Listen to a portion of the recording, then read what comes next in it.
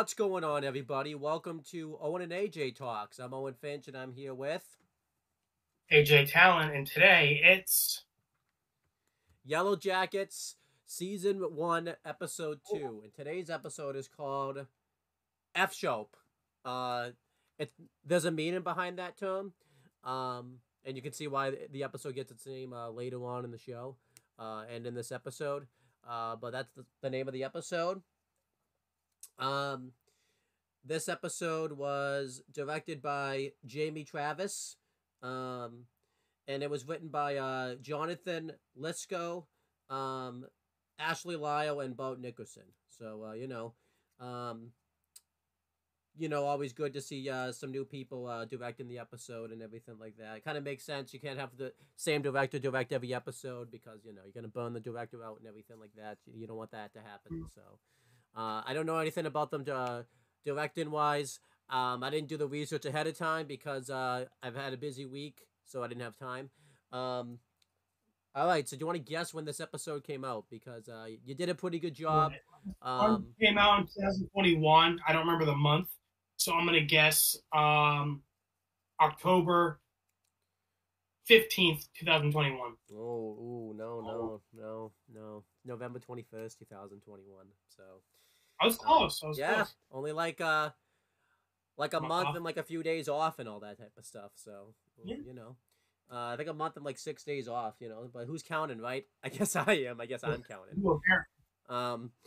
But yeah, I'm actually excited. We came back and did this because typically when we review a show, when we have to review the next episode, we usually take like a few months break off of it. So I'm glad we kind of just jumped right back into it, especially too because episode 1 ended with a pretty big cliffhanger. I'm happy that we didn't do it 2 days in a row because episode 1 was like a 2-hour video. I'm glad we broke it up and we did like a fun video in between, and today's like this video, so that's good. Yeah. Don't know why I'm talking about any of this. I just am. But whatever. Let's just start talking about the episode itself. So this is actually where we're gonna really use the format of talking about everything in the past first and the present, because there was no reason to really jump back and forth. Obviously, if I find a reason, we'll go through it. But let's just start talking about the episode.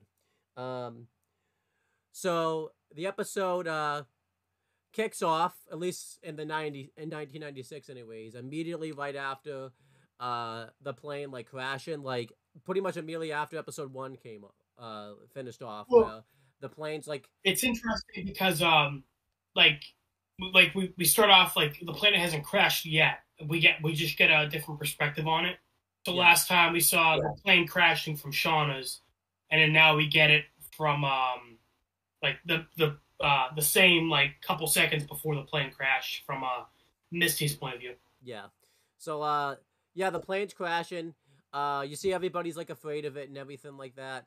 However, Misty doesn't seem as terrified as everybody else is. She doesn't really seem like she's enjoying it, but she doesn't really have much of a emotion towards it.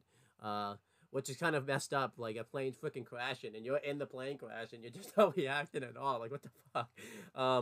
But whatever. So she has a flashback back to 1992. She's probably a freshman at high school at this point. If this is 1996, I would assume this is 1992 because it's very much implied that she's a freshman, and she's obviously she's the nerdy girl anyways, but she's even more nerdy, very socially awkward, even back then. And she gets a prank call from somebody where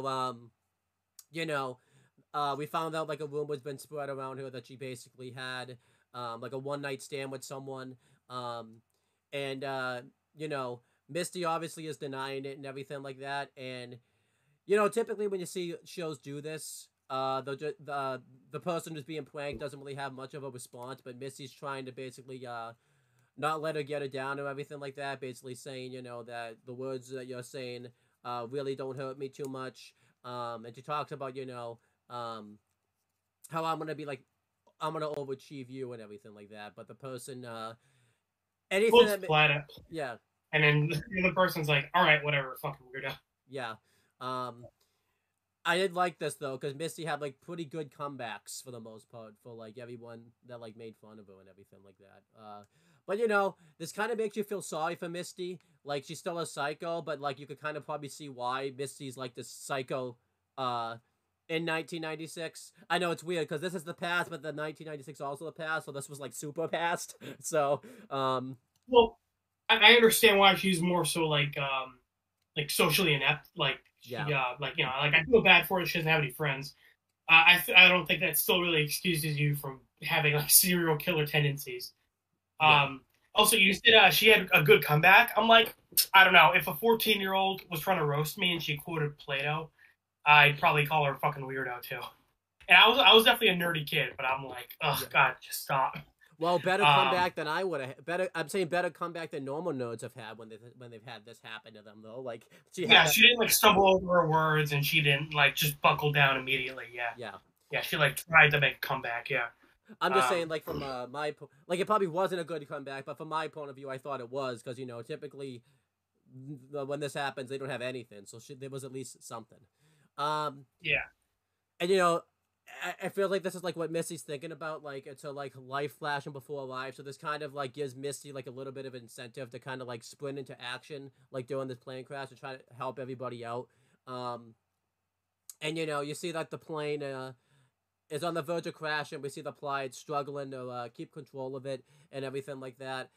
We see like the coach is trying to make sure like everyone has like the oxygen mask on and everything like that. Eventually, you know,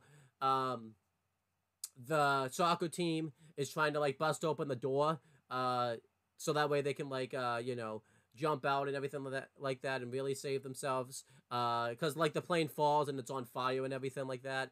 And you know, eventually they're successful.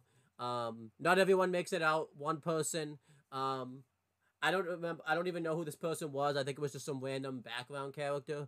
Died while the oxygen mask was on because like a piece of the plane like went through the oxygen mask and like stabbed them and all that type of stuff. So, Yeah, I liked how like after the plane crashed, like everyone's still like freaking out, like, and there's still immediate danger.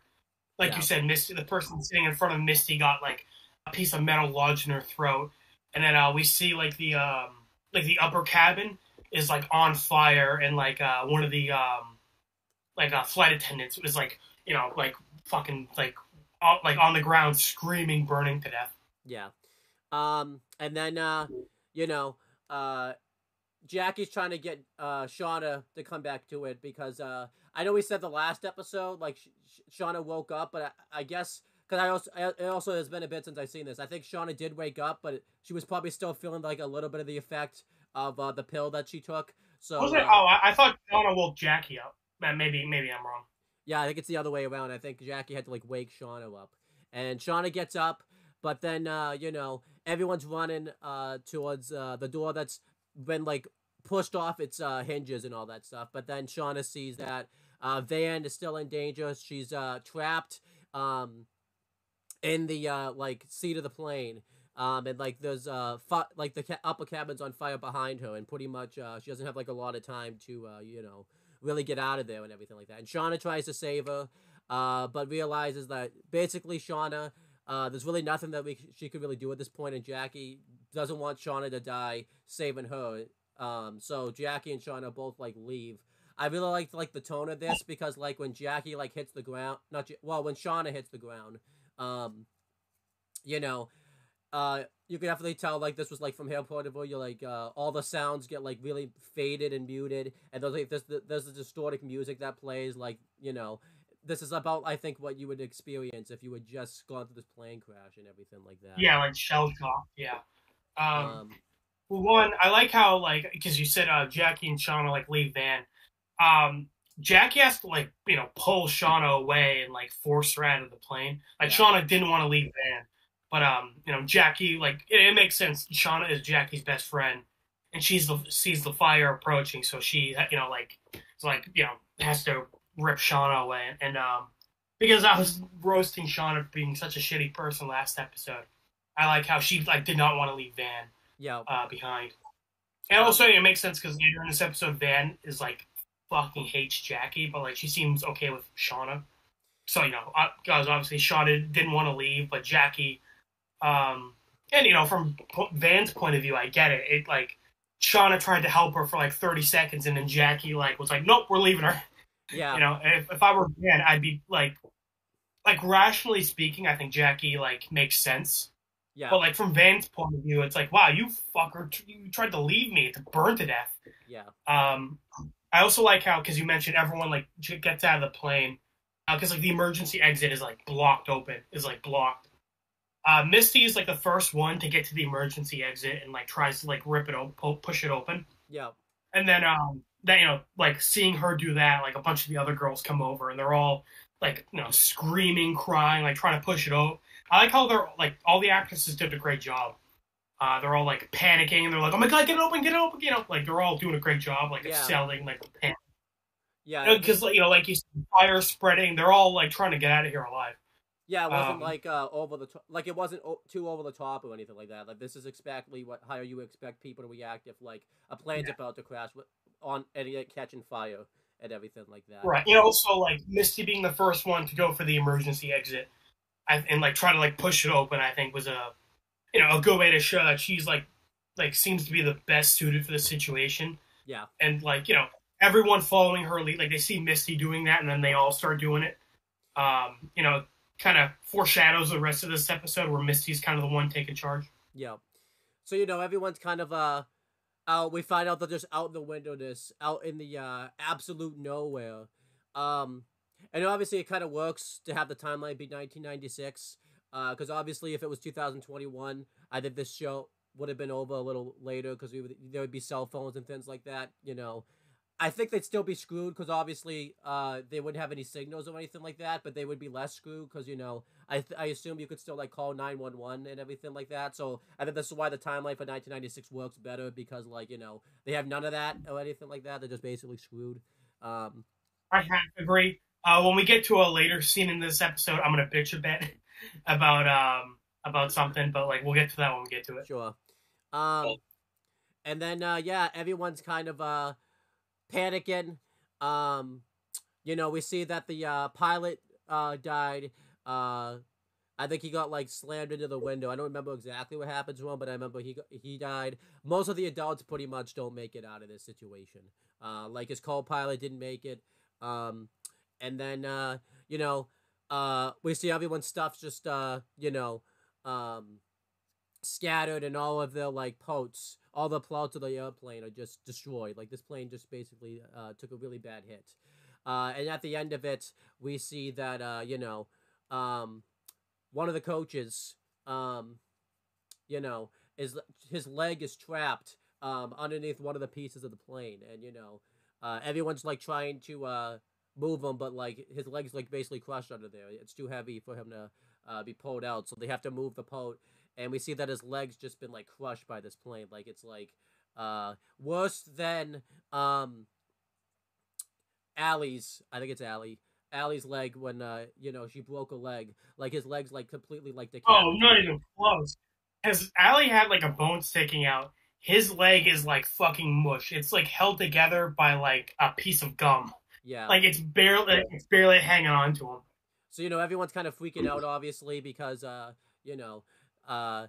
they see that his legs, like, been absolutely, like, mangled, and then immediately Misty comes up and just chops his leg off with an axe, and he ends up getting knocked out from this because I think just losing, because he's, like, losing a bunch of blood too, so I think that kind of made him pass out, and everyone just kind of is, like, completely, like, thinking, like, what the fuck, that Misty instantly knew just to chop this person's leg off with an axe and everything like that. And well, not what the fuck in a bad way. Like, they're shocked, but, like, as we see in the next scene, they're like, wow, Misty's kind of a badass. She's, like, taking charge. Yeah.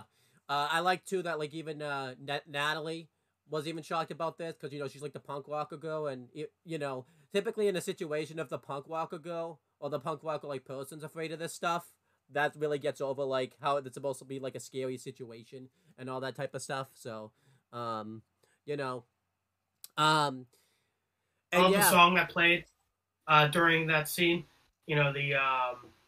Yeah, I miss you. I want you. Like, it's a really famous song. I just can't think of the name of it off the top of my head.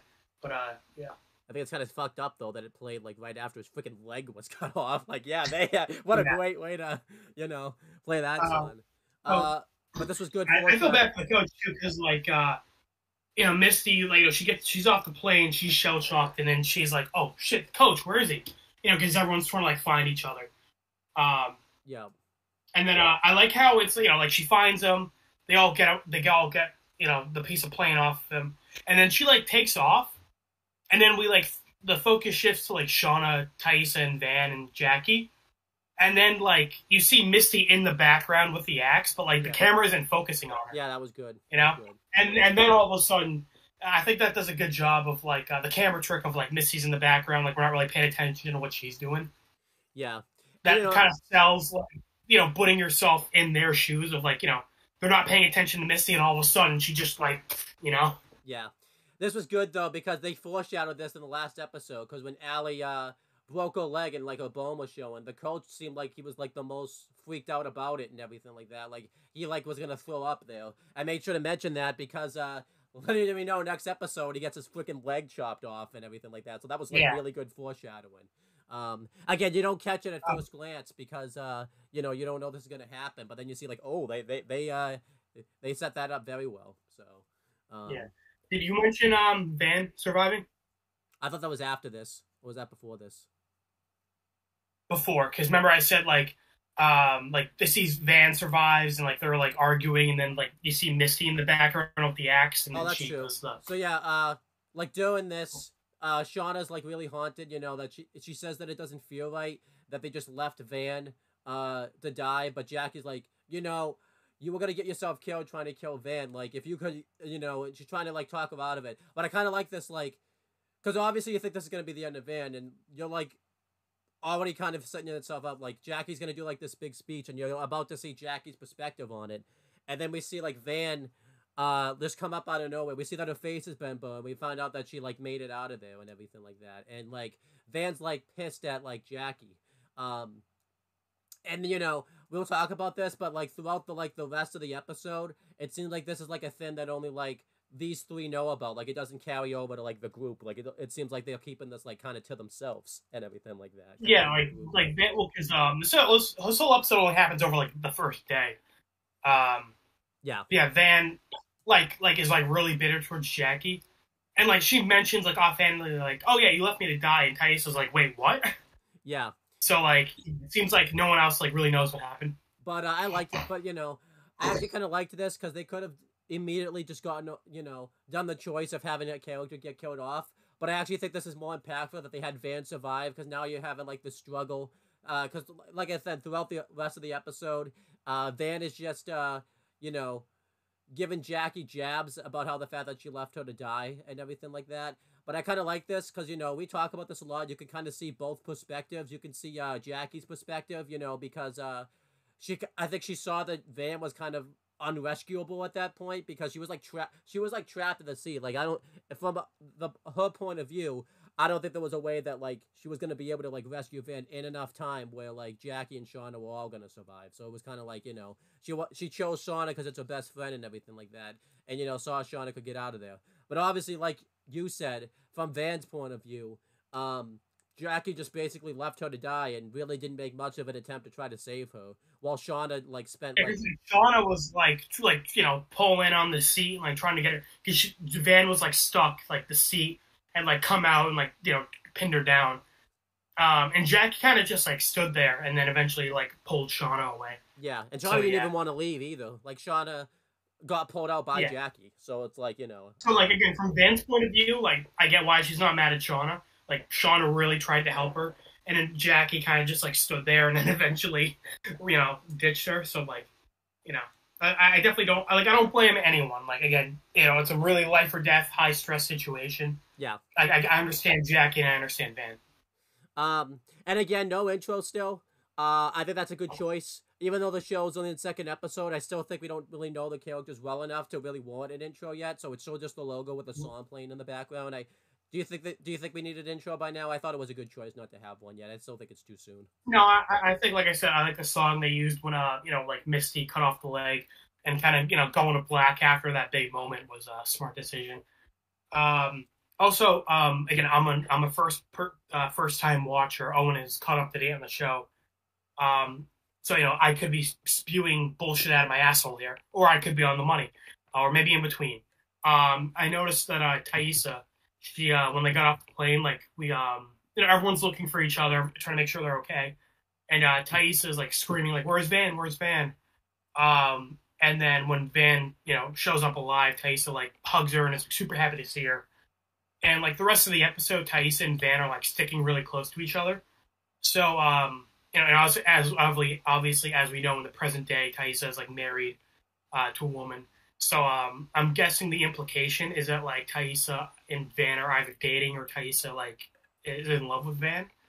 Again, first time watcher, so that might be completely off the mark, but that's like seems to be the implication off of this episode. Yeah, I can understand why you have that feeling. I think I didn't pick up on it because I was like, still getting used to the characters. I didn't really know like Thaisa's wife really yet as a character, so I'm like, is she also in the past too? And again, I think the first 2 episodes you had the ability to go back and rewind it. I didn't have that ability, so like I probably didn't catch it, because I'm just watching this once, like full on. So. Shortly, I'll also talk about Natalie and Travis, but we'll get to that when we get to it. But this, again, first time viewer. This is me kind of like trying to pick up on little things and like see what is significant and what isn't.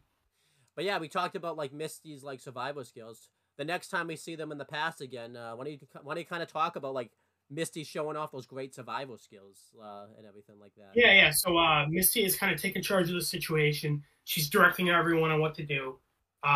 She is like helping a girl like wrap up her arm that's broken, and she's like telling like, hey, look for this, hey, do that, hey, do this.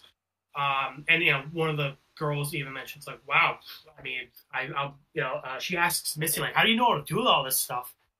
And Misty like pauses and then says, like, oh, I took the Red Cross babysitter training course twice.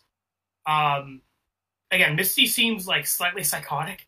So she could be telling the truth here, and like, yeah, she just like took like basic survival training courses, or like she's bullshitting and like she's like, I don't know, she just like has like weird ass like serial killer hobbies or something, and she like, because she seemed like, because like again, cutting off the coach's leg, it makes I get that because you need to like wrap it and like stop the bleeding. But also, she was like ready to do that, so it's that weird line of like we still aren't sure what's exactly up with Misty. Yeah, and again, I actually like we just like kind of like good intention, but she's just like a little too enthusiastic, or if she is like full on like serial killer, she's liking this. I'm also saying, the funny thing is too, like you talk about this, it could be both things where Misty did take that course twice, but she's also psychotic because it's Misty. She's just a weird breed. Like it could be that too, that she took the course twice and she's just psychotic. So right. So like Misty like is like we don't know what her intentions are or like what her nature is right now. Yeah, makes sense. It's only second episode, so we don't know much like about her yet. Correct. Yeah. Yeah, so Misty is, kind of taking charge. And this is interesting because Jackie is just, like, sitting there, like, helpless, like, frozen shell shock. And this is interesting because last episode we saw Misty was kind of the outcast on the team. She's not even really on the team. She's, like, the assistant manager. Yeah. And, Jackie is the one who kind of brings everyone together, like, gets everyone to get along and, like, gets them moving towards a common goal. Here we see Jackie's like completely useless and like can't really do anything here. Whereas, Misty in this survival situation is like taking charge. And I think like this episode did like a good job of, because like out of everyone in the past, out of the ones that we see like in the present and stuff like that, Misty got like the least amount of showcase. Like, she wasn't there when they did the team meeting.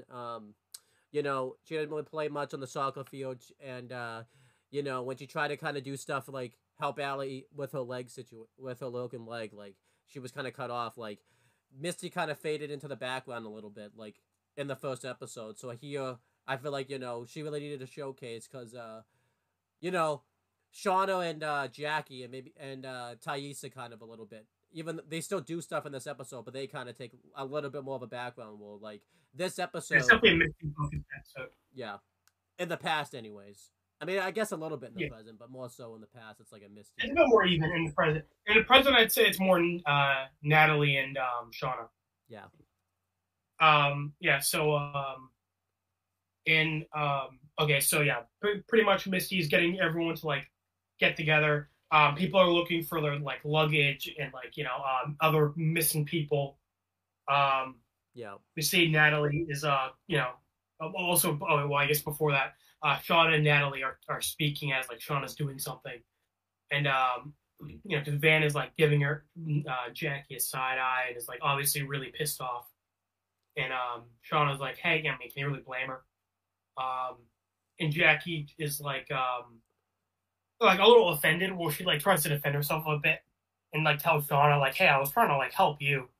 Yeah. And Shauna kind of just like doesn't really say anything to that. She kind of like shrugs it off. She doesn't seem mad at Jackie, but she definitely like isn't defending Jackie either. Like she doesn't. It seems like she doesn't agree with Jackie like pulling Shauna away and leaving Van. Yeah, and I can understand that. Yeah, but like as Jackie said, dude, I tried to fucking save your life. Yeah. So, and this kind of makes you hate Shauna in the past more because she just recently slept with Jeff, and she's a horrible friend. Yeah, I think when everyone's looking, I'm like, do you even like Jackie? It seems like you don't even like Jackie. Yeah, we should also mention too, like in the past, while everyone's looking for the luggage, because this isn't super important, but this becomes like a bigger thing later on. We see Lottie is like freaking out because she's trying to find her medication. Because obviously she needs to be medicated. We don't really know why she needs to be medicated yet, but we know she's on some type of medication. And, she's obviously worried about that because, she basically needs a medication. She doesn't know how long she's going to necessarily be out there. I think later on she ends up, like, finding her medication. But I don't think it's, like, enough where, like, it's going to, because obviously we find out they're out there 19 months. It's not enough. I mean, obviously they don't know that. I'm just talking as if we know. Yeah, but like going off what we know of the present storyline, we know they're going to be out there for 19 months. Because later on they're around the campfire and they're like, "Oh, hey, don't worry, guys, they'll like get us by tomorrow." And then we're sitting here like, no, you're going to be here for a while. You're going to be here for a year and a half. And we find out why later on. So yeah, yeah. So pretty much everyone's like trying to. So, like, everyone is kind of, like, not calmed down, but they're, like, Misty has got them all, like, working together. Like, they're not all, like, freaking out to the point that they were. Yeah. They're not running around like a bunch of headless chickens, basically. We see Natalie go over to Travis, who was one of the coach's sons. We met him briefly at the end of the last episode. Before that, unless it was after this, we, the other coach wakes up, and he's, like, out of it and all that type of stuff, and he's like proud of the girls that he got like the thin off of him. Yeah, I was gonna bring that up after, but yeah, you can talk about it. Yeah, I thought this was before that, so I just figured we talk about it now. I mean, maybe I don't know. But he doesn't know that his leg's been cut off. He's like numb to it and everything like that, which makes sense because like he was like knocked out like right when his leg got cut off, so he probably just thought like the thing like crushed his leg, so he's like asking how his leg is, and Misty's just about to tell him like that she cut his leg off, and Thaisa's just like, yeah, your leg, you're gonna be fine, but doesn't really lie to him and stuff, and Thaisa has to kind of like pull Misty aside and be like, I don't think this is now the time to tell him because they're still stranded out here, and who knows, because if you think about it, how would you react if like your leg got cut off, and then Thaisa even brings up, like, are you going to mention the fact that you're the one that cut it off with the axe? And I think Thaisa even mentions, like, and you did it immediately, like, without any, like, hesitation or anything like that. So you can understand, This makes Misty kind of realize, like, yeah, we should just keep this quiet for a little bit. And, the thing is, I don't think Misty ever really agrees with it, because later on she just, like, because later that night, remember, this all happens over one day. Yeah, yeah. So she, like, Misty, I don't think ever really agrees with Thaisa, because she, like, fucking tells him, like, a couple hours after this. But I think, you know... But yeah, Misty was like, we got, to be fair to Misty, like, I don't blame her, like, here, because her first response when Thaisa pulls her aside is like, well, we have to tell him.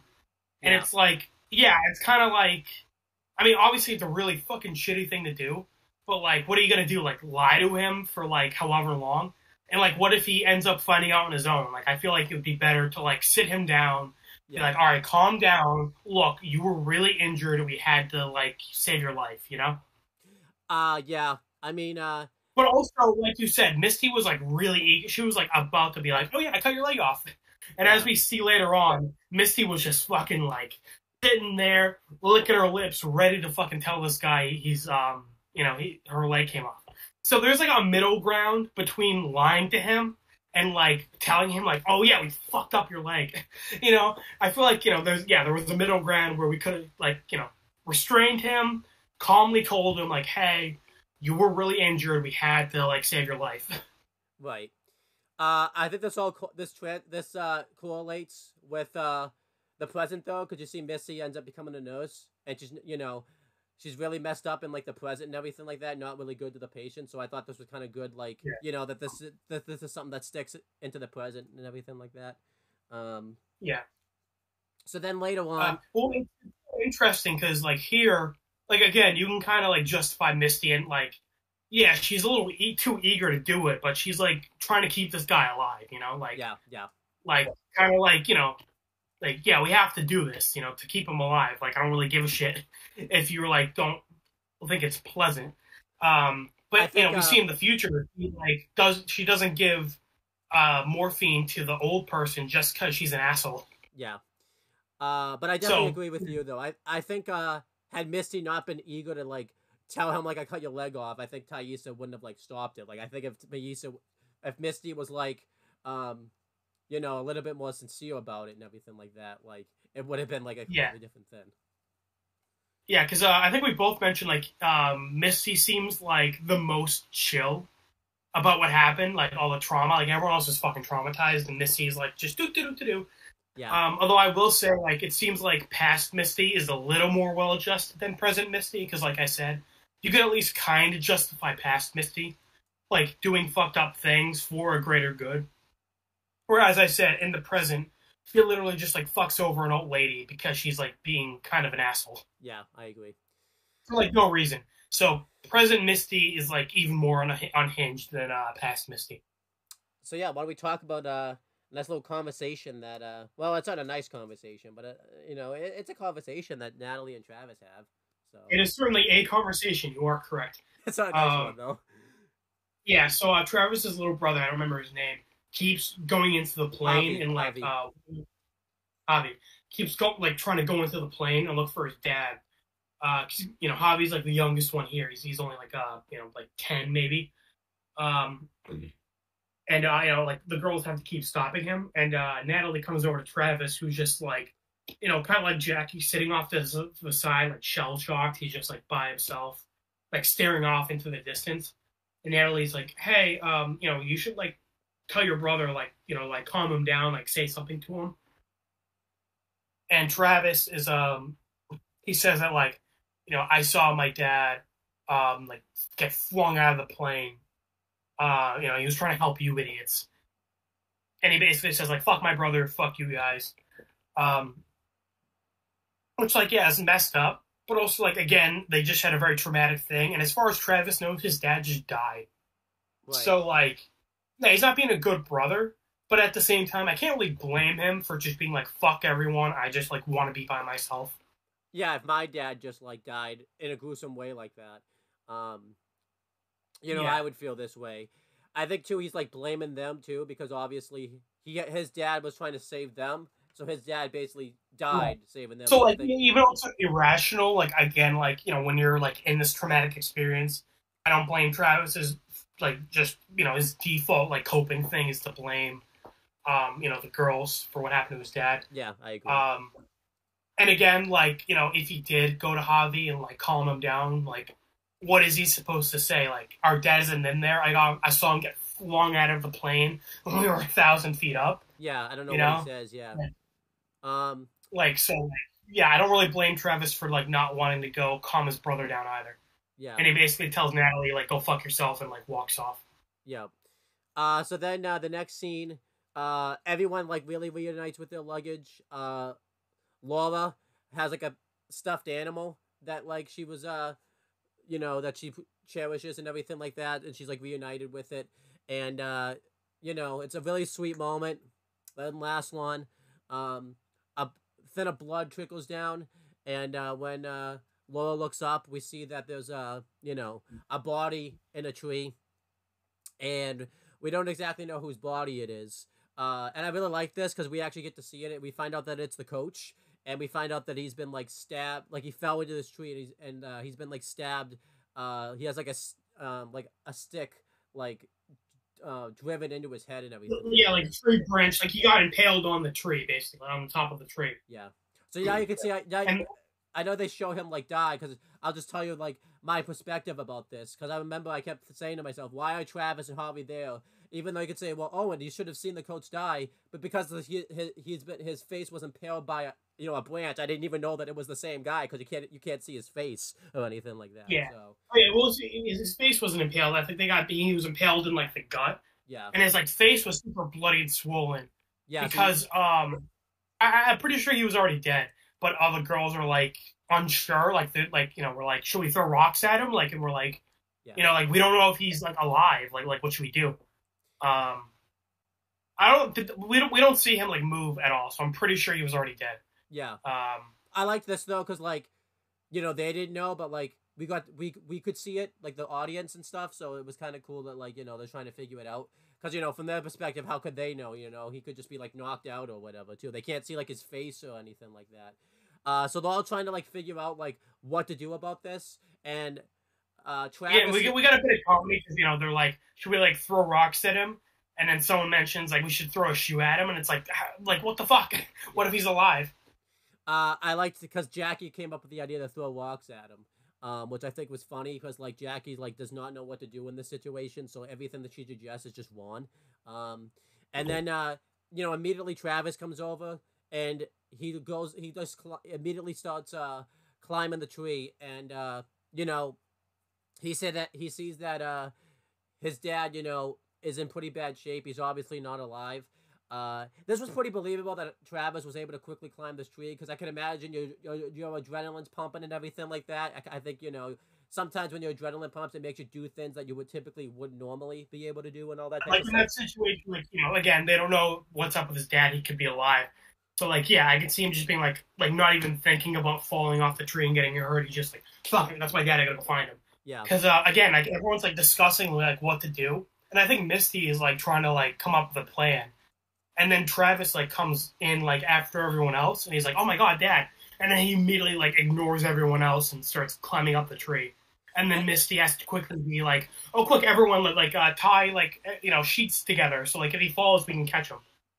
And then the branch breaks, and, like... Well, I was just going to say, I like that because it's in character for Travis, because he, like, wasn't cooperating with everyone earlier.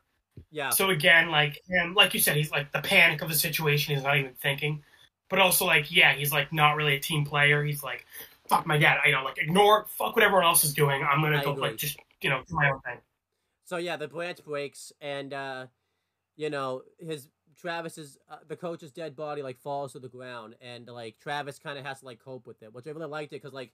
He was like just about to go over to his dad, and I thought it was very sympathetic because he didn't really get to have like closure with his dad like before he died, and he still kind of didn't even know he was dead because the branch broke. So I thought that was kind of symbolic about that he felt like he didn't really get to have closure with like his dad before he died. So like he was about to he like just up to the top, like he just reached his dad, and then the branch broke and he fell down. Yeah. And we get a shot of like Travis, like because the branch fell and Travis almost fell with it. So we see Travis like hugging onto the tree for dear life, and he's like, actor did a great job. Like you see his like pained expression, yeah. And Harvey wasn't around. Harvey wasn't here for this scene, so he still doesn't even know that he's dead. I was about to say Harvey was on the ground and he's like crying, and like one of the girls hugs him. Oh, I think it was Shawnee. You're right, yeah. So yeah, I say that because Yeah, so now Javi was like hoping that his dad was like around and was like looking for him, but now he knows his dad's dead. okay, you know why I forgot about this? Because later on, they have like a conversation about it where like, you know, this isn't a big spoiler, but like Travis like lashes out on him later on. So I thought like he didn't, you know, that's why. So that conversation made me think like he didn't know and all that type of stuff. Yeah. But yeah, then later on in the night, everybody, Natalie sets up like a fire. It kind of makes sense that Natalie knows how to set up the fire because she probably does this a lot. You know, with her rebellious phase, she's probably had like a lot of fires out in the woods and all that type of stuff. Yeah. And you know, I also like that because Misty isn't doing everything. Like like you said, Natalie's contributing. yeah. And you know, we had some like some people have some nice little confessions that they make. You know, we get to find out a little bit about them as characters and everything like that. Because Laura's really upset.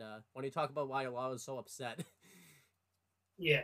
Well, also, I had a question for you because in this episode, it seemed like more people survived the crash, but then when we get to the campfire scene, like it seems like it's only like the characters we're already introduced to have survived. So, like, are there other did like other girls like survive, or like is it like just like the 8-ish people we already saw? There will be like more survivors, but it's like Okay. So then I guess a complaint I had was like, it seems weird that like only the characters we've already been introduced to are like sitting around the campfire. yeah. Because like again, like going earlier in this episode, it seemed like quite a few people were like off the plane and like searching for stuff, like like background characters. And then later in the episode, it's like, whoa, what happened? It seems like there's only like 8 people that like survived. Yeah, there's a big. This yeah. is, So yeah, this is also like a big. yeah. Like, So oh, go ahead. I was gonna say like this episode was like really ambiguous on like like how many people were like on the plane, how many people got off the plane. So yeah, like I said, it's just like I was unclear on like exactly how many people died, how many people lived. Yeah, I'm still kind of a little bit ambiguous when it comes to that because like it seemed like too like some people that were like on this like in this episode they weren't in the pilot. Like there was one person that showed up that I'm like, where the hell were you in the pilot? You were not there. Like where the hell were you?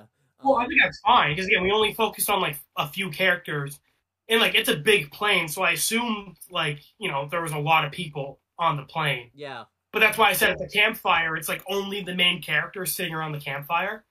So I was like, what happened? Aren't there like other people like on the plane? They should have like shown more of them. It seemed like they just wanted to focus like on those characters, so that's why they did that. Right. I think again, just having some extras like in the background would have kind of helped. I agree. Because again, going off of the last scene in the past, it seemed like only like 8 people survived. But yeah, so like you said, campfire. Laura, is that her name? Yeah. The religious girl. Yeah. She begins to cry, and people ask her like, "What's wrong? What happened?" And then she says like, "It's my fault that this happened." Everyone's like, "What do you mean? Why is it your fault?" And then she says that like God is punishing her because she had a piano lesson last week, and in her brain she called her teacher a cunt. Yeah. And then now they're all been stranded, and this was what everyone needed to hear because everyone just burst out laughing. And like earlier, like even at the campfire, Van was still eyeing the shit out of Jackie and like clearly was still pissed at her. But and I think she's still pissed at her. But like everyone has been like having the worst fucking day of their life. So having Laura like blame herself for this over calling her teacher a cunt in her mind, like that gets everyone to just start laughing and kind of like lightens the mood. Yeah. Yeah, it's kind of like gallows humor. I think like you kind of just like. Shit gets so bad that you kind of just laugh at the situation. Yeah. I mean, an example I can think of is like, when I worked with our Uncle Landscape and like I know this is like, but like when it's like really hot, like 90 degrees outside, we're just suffering. Sometimes like, someone would say something, you need to like hear something like stupid, like really funny to kind of get you through it and all that type of stuff. So yeah, exactly. So yeah, Laura kind of like saying that. And it's also good for her because when everyone starts laughing, like she ends up like laughing too. Like she ends up realizing like, oh, okay, this isn't a big deal. So everyone's kind of like, doing like little confessions, like funny ones. I like this scene because it didn't only like 3 people did confessions. Like it didn't like overstay its welcome. I feel like if everyone did one, I thought it would have like overstayed its welcome. So I like that it was only like 3 people. But then it gets like real serious real quick because then Jackie, obviously joking around like, so what about you, Shauna? Do you have any? But she calls her by her last name, Shipman. So she's like, what about you, Shipman? Do you have anything you want to confess about? And like Shauna gets like this look on her face, and she obviously because we know what the confession is. So I like how like the scene like it turned a funny scene like and it gets serious like very quickly and all that type of stuff like. Yeah. Well, Jackie says something like, "Got it. What about you, Shipman? Any like secrets that could crash a plane?" And so yeah, like Shauna's like is a bit more serious because one girl says like she like shoplifts from I think TJ Maxx and then returns them. So she's got like a shit ton of TJ Maxx points. Yeah. Because she just like shoplifts and then returns them. No idea how for she store got away credit. With that. No idea how she got away with that, but she did. And, well, I mean, this was 1996. They probably didn't have like scanners like they do now. I guess, yeah. And then Jackie, I thought was pretty funny, because she says like she when her parents were asleep, she would go down to the living room and like rewind a Bruce Willis movie that like showed his dick, and then well, her saying this was also like what got Shauna to stop laughing was because she says like, look. Jeff ain't bad, but come on, Bruce Willis is Bruce Willis. Yeah. And then, obviously, because she made a joke about Jeff's dick, Shauna's like, and, awkward. You could make the argument, even though this is meant to funny scene, like, maybe Shauna's thinking, like, Jack is not being appreciative, in Shauna's head, anyways, of Jeff and all that type of stuff, appreciating what she has and everything like that, so... Yeah, but I do think also, like, she just feels guilty, because, like, her saying that makes her remember, like, oh, yeah, I know, I fucked Jeff behind Shauna's, behind Jackie's back. And but then, also, like, I am curious about when this will come out, because, like, I mean, they've only been out there for one day, so, like, obviously, but, like, if this is revealed, like, when they've been out there for, like, 6 months, Shauna's like, I fucked your boyfriend, I would be like, dude, we're, like, out in the fucking woods trying to survive, like, who gives a fuck? Right. Yeah, so like, hopefully, as a first-time viewer, I'm hoping this isn't, like, dragged out too long. Because, again, 19 months they're out there. So at a certain point, we find out later on Misty's fucking, like, eating people to survive. So, at a certain point, fucking your boyfriend isn't as big a deal. Yeah, I would say, like, I would give it maybe, like, maybe... I feel like they can't be out there like too long. Like they can't like completely derive into like the cannibalism and stuff. Maybe like a couple months or something like that. Maybe a month or so. That's what I'm saying. Like yeah, like again, like they're only out there for a day. So if Shauna came clean, like yeah, that would be a big deal. But again, like if they're, I'm just hoping they don't wait too long because like you said, if they're out there for like months and they're having to do like horrible shit to survive, Shauna's secret doesn't come off as much of a like a big deal. Yeah, I agree.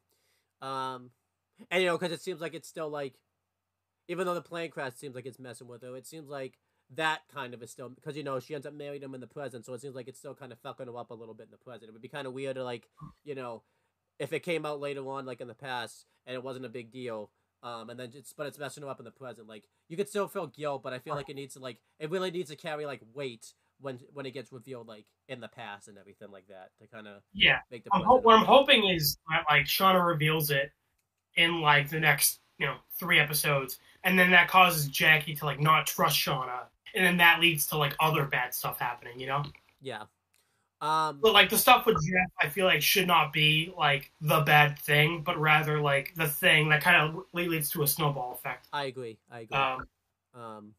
yeah. But, again, for now, they've only haven't been out here that long, so it's fine. So, like, again, as I said, them only being out here for a day makes, the Jeff thing still a big deal. But I have a complaint because what happens next, or well, not next, but what happens with Misty at the very end, I have a complaint with because they've only been out here for one day. Sure, but I'll talk about the Misty thing. Do you want to talk about the Misty scene with the coach? Yeah, and I'm talking about the end of this is the end of the episode too, but like the end of the past. So I'm talking about all this stuff. So yeah, Misty doing all of this. We see she's doing something by like the fire and everything like that. And she goes over to the coach. And earlier in the episode too, I forgot to mention, they had to stop the bleeding for him too. So like they had like a little bit of like rubbing alcohol and everything like that, to like really stop the bleeding and everything like that. So then she goes over. She's like heated up a stick, slash branch, and she like presses it like against the coach's what would it be like the thing that because his leg's cut off. I was gonna say his leg, but it's not his leg because it's gone. But like the artery that would have connected like his leg, like that's not there anymore. So yeah, so basically Misty's gonna cauterize the wound essentially. Yeah. So she does that. He's like screaming in pain and everything. Which, like if you don't know, like that is a real thing. Where like if you like to prevent you from like bleeding out from a big wound, like you burn it shut essentially. Yeah. But typically if you're gonna do that, you're gonna use anesthetic. You're gonna knock someone out. But they don't really have access to that, so. Well, also, Misty fucking wakes him up, and then does it. I'm like, you should have just done that shit when he was unconscious. I agree. But then Misty actually tells him that like his leg's been cut off and everything like that, and he kind of starts like freaking out and everything like that. And then everyone kind of comes over and like, is upset with Misty that like she kind of told him about it, and everything like that, and Misty then says like, hey, I was just cauterizing his leg so that he wouldn't bleed out and all that type of stuff. So Well, everyone's surprised, but again, I don't think everyone's really like upset with Misty because again they heard the coach's scream from when Misty cauterizing the wound.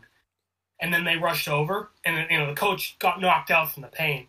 And then Misty said, like, I had to take care of this for good, like he was going to bleed out. Yeah. So, like, again, I don't think anyone was really upset with Misty, because they didn't hear her, like, tell him and then do that. Yeah. And later on, we hear two girls, like, talking, and they're like, man, thank God Misty's out here, Yeah. So, I don't think anyone's, like, everyone's surprised that Misty did that, but I don't... Misty. I said Misty. Everyone's surprised that Misty did that, but I don't think anyone's really upset with Misty. I agree. So then, the end of the episode, everyone's sleeping. Misty wakes up, and she just kind of starts walking around and everything like that. And she overhears,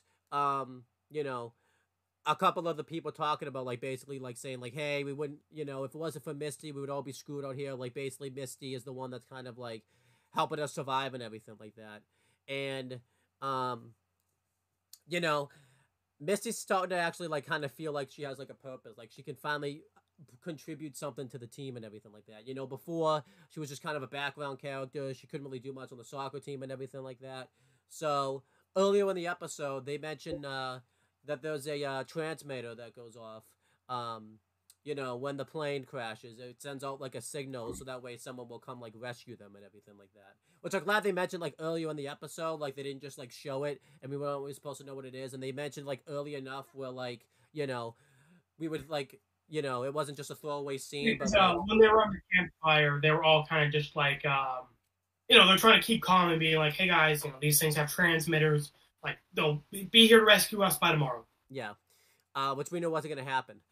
So we, I like it wasn't like a complete throwaway line, but they, it wasn't like a force that it was in there too. Like they put it in there so that way, like, the audience would know about it. Cause I assume like audiences don't like know a lot about planes and all that type of stuff.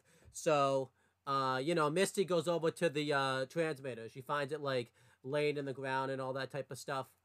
And Misty, starts to kind of think. She's kind of, thinking about all the pain that she's felt and, thinking about, like, how much she's felt like she has a purpose. So she starts smashing the transmitter, like, against a branch and against like a log and all that type of stuff. But it obviously doesn't smash because it's big. It's and everything like that. So then she goes in and like completely she like tears off the Ryan and everything like that. So because she did this, now the transmitter is not gonna go off. So there's really no way that they can really be rescued now. Now they're pretty much like screwed. And I actually really like this scene. You know, this really made Misty, you know, come off like a psycho and everything like that. And, you know, now it kind of makes us like be like, wow, Misty's really helping them out. But it's like, wow, Misty just like really fucked them over. Misty like, doing them all. Yeah. Yeah. I actually, where we differ here, I did not like this scene. I thought, you know, again, this episode did a good job, like you said, showing that like Misty felt like undervalued and like didn't belong back in regular society. But here she's like the new Jackie, where she's taking charge, everyone's depending on her. And as you said, they set up the plane transmitter well into the episode. But one, I find it weird that Misty was the only one who was awake at this time. I find it weird that she went to go take a piss in like at this exact spot where the transmitter was. That's fair. You know, and we saw earlier everyone was like looking for their luggage and looking for survivors. We see like this is still like within eye shot of the camp, and the transmitter is like blinking and beeping. So like I feel like someone would have found this earlier. But even if they didn't, what are the odds that Misty is the one who found it? The one person who would fucking destroy this. Yeah. And also, like, even though Misty's psychotic, like, this is a little too psychotic. Like, again, as I said earlier, Jeff, like, Shauna and Jeff's thing is still a big deal because they've only been out here for a day. So, like, you know, obviously if Shauna came clean now, it'd still be a big deal. But with Misty, her feeling valued, I feel like she would have more, come off as, like, a better motivation if they had been out here for a while, maybe, like, a month or two. Yeah. And she's like, but like, they've only been out here for a day.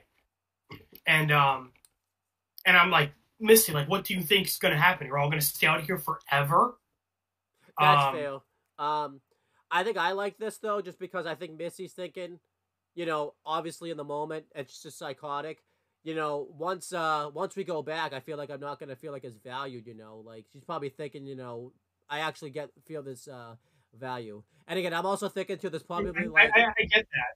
I also think there's probably like a time limit where this thing has to go off, you know. So I think they were trying to keep that realistic because you know, I don't know exactly how long it is that this transmitter goes off because they're mentioned in this transmitter. So like, and you know, I don't know like if it goes off like you know within a few hours after the plane was supposed to have landed and everything like that. So I don't know if they were trying to like logistically think, okay, like we have a certain amount of time, we have to make sure the transmitter gets destroyed and everything like that. I don't know if there's logistics when it comes down to that, but I don't mind the fact that it was Misty because like at least Misty's kind of psychotic anyways. Like at least like you know they show that she kind of was psychotic. At least she wasn't like a completely normal and then did it. Like at least she was like somewhat psychotic.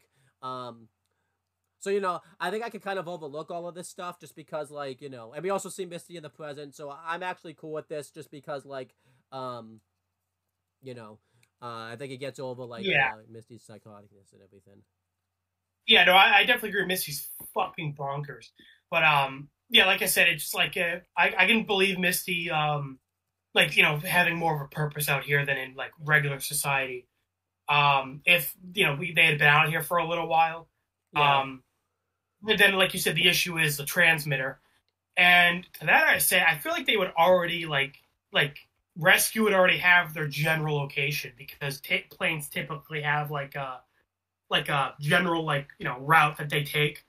Right. I know it's a private plane, but still, like, you know, when the plane didn't arrive at the airport, I feel like they already would have been looking for the transmitter. You know, because they've been out here for, like, you know, like pretty much the whole day, right? Like it's like daytime when they crash, and then it's like the middle of the night when Misty destroys the transmitter. So I feel like the plane is super late. I feel like they would have like a general idea of where they crashed.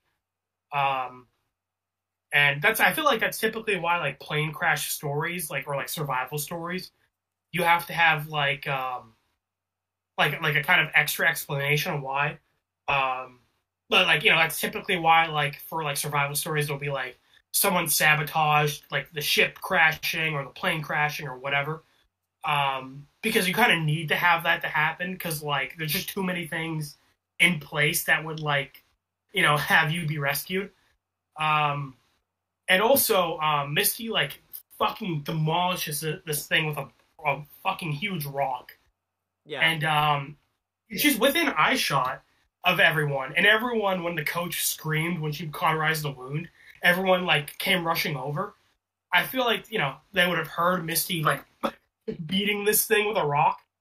Yeah, So yeah, because it's not like it's a small thing either. It's a big device. So, so again, I can take a bit of like stretching logic in order to like make the premise happen. Like, okay, rescue didn't come, with the transmitter for the last couple hours. Okay, I can buy that. Misty being so psychotic that she wants to stay out here forever after only a day. Stretching it, but like Misty is fucking crazy, so I guess. But then you also have like everyone would have heard Misty destroying it, and like what are the odds Misty was the one person to find it? I'm like, all right, you're losing me a bit. I feel like this is too many coincidences in one spot. That's fair. That's fair. I can kind of agree with some of that stuff. I think I just like the scene, because like I like that someone, sabotaged them getting rescued. Yeah. That made it like a bit more intriguing, and I feel like Misty. I like that Misty fucked everyone over. I like that because last episode set her up as really creepy and crazy, and then this episode did a pretty good job being like, oh, Misty's actually like helping. Maybe we had her wrong. Maybe she actually is like a good person, or like not a good person, but like she's like well intentioned.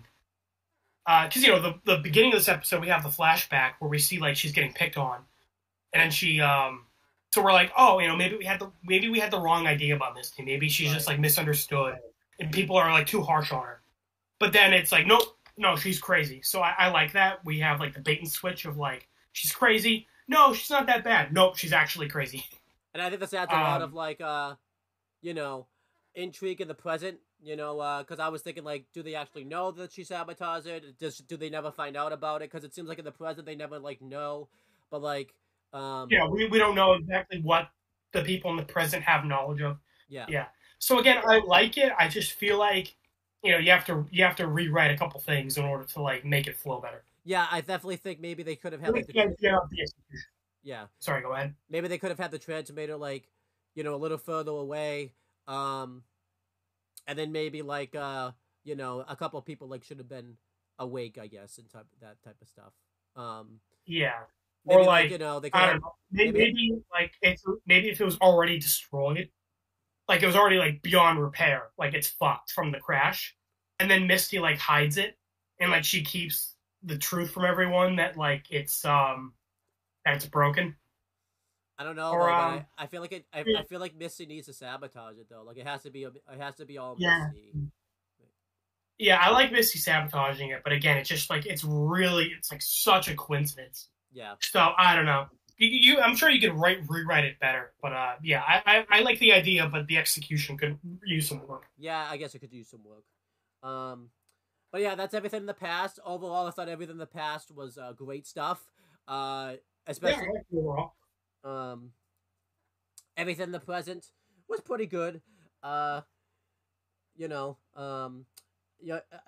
I did a lot of talking about the past, you want to kind of take us through everything in the present. I have it like in order, but you don't have to talk about it in that order. Whatever, like you want to just talk about like first is fine. So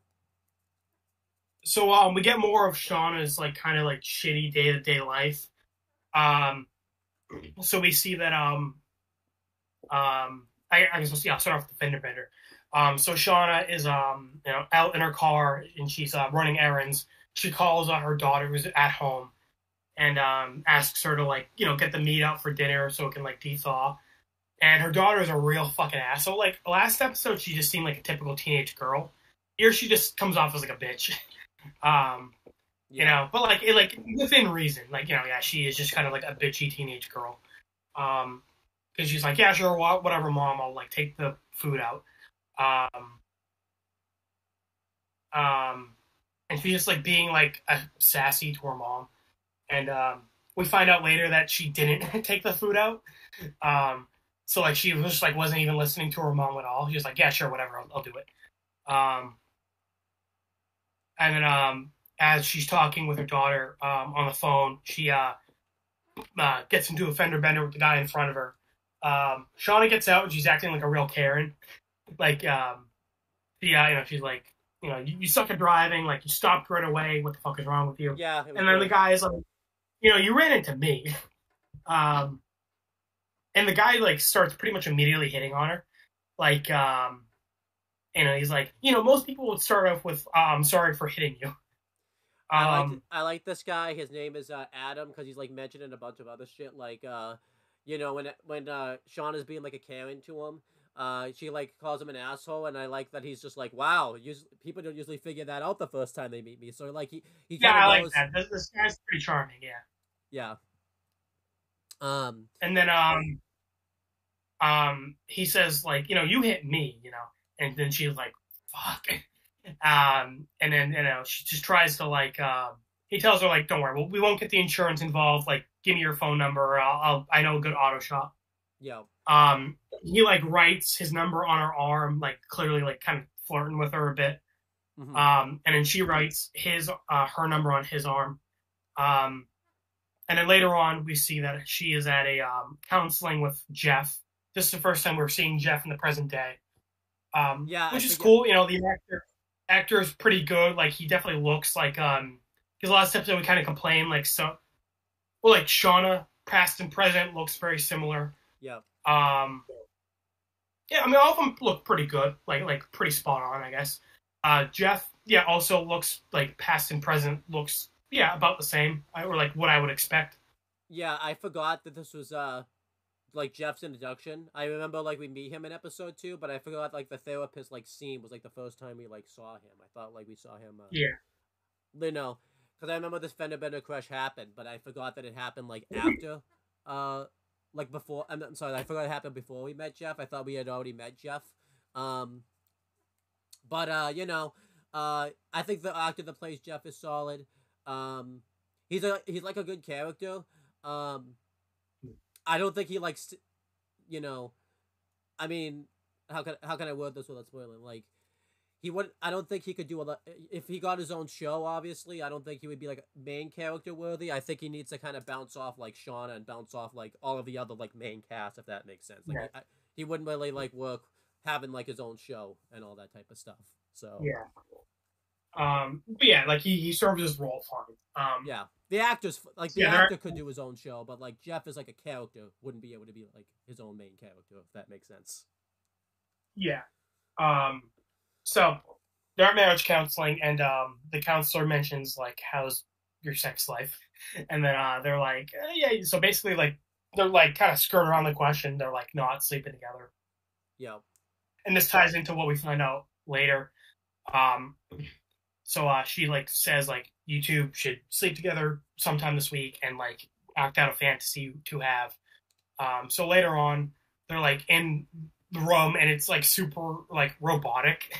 They're kind of just like awkwardly standing away from each other.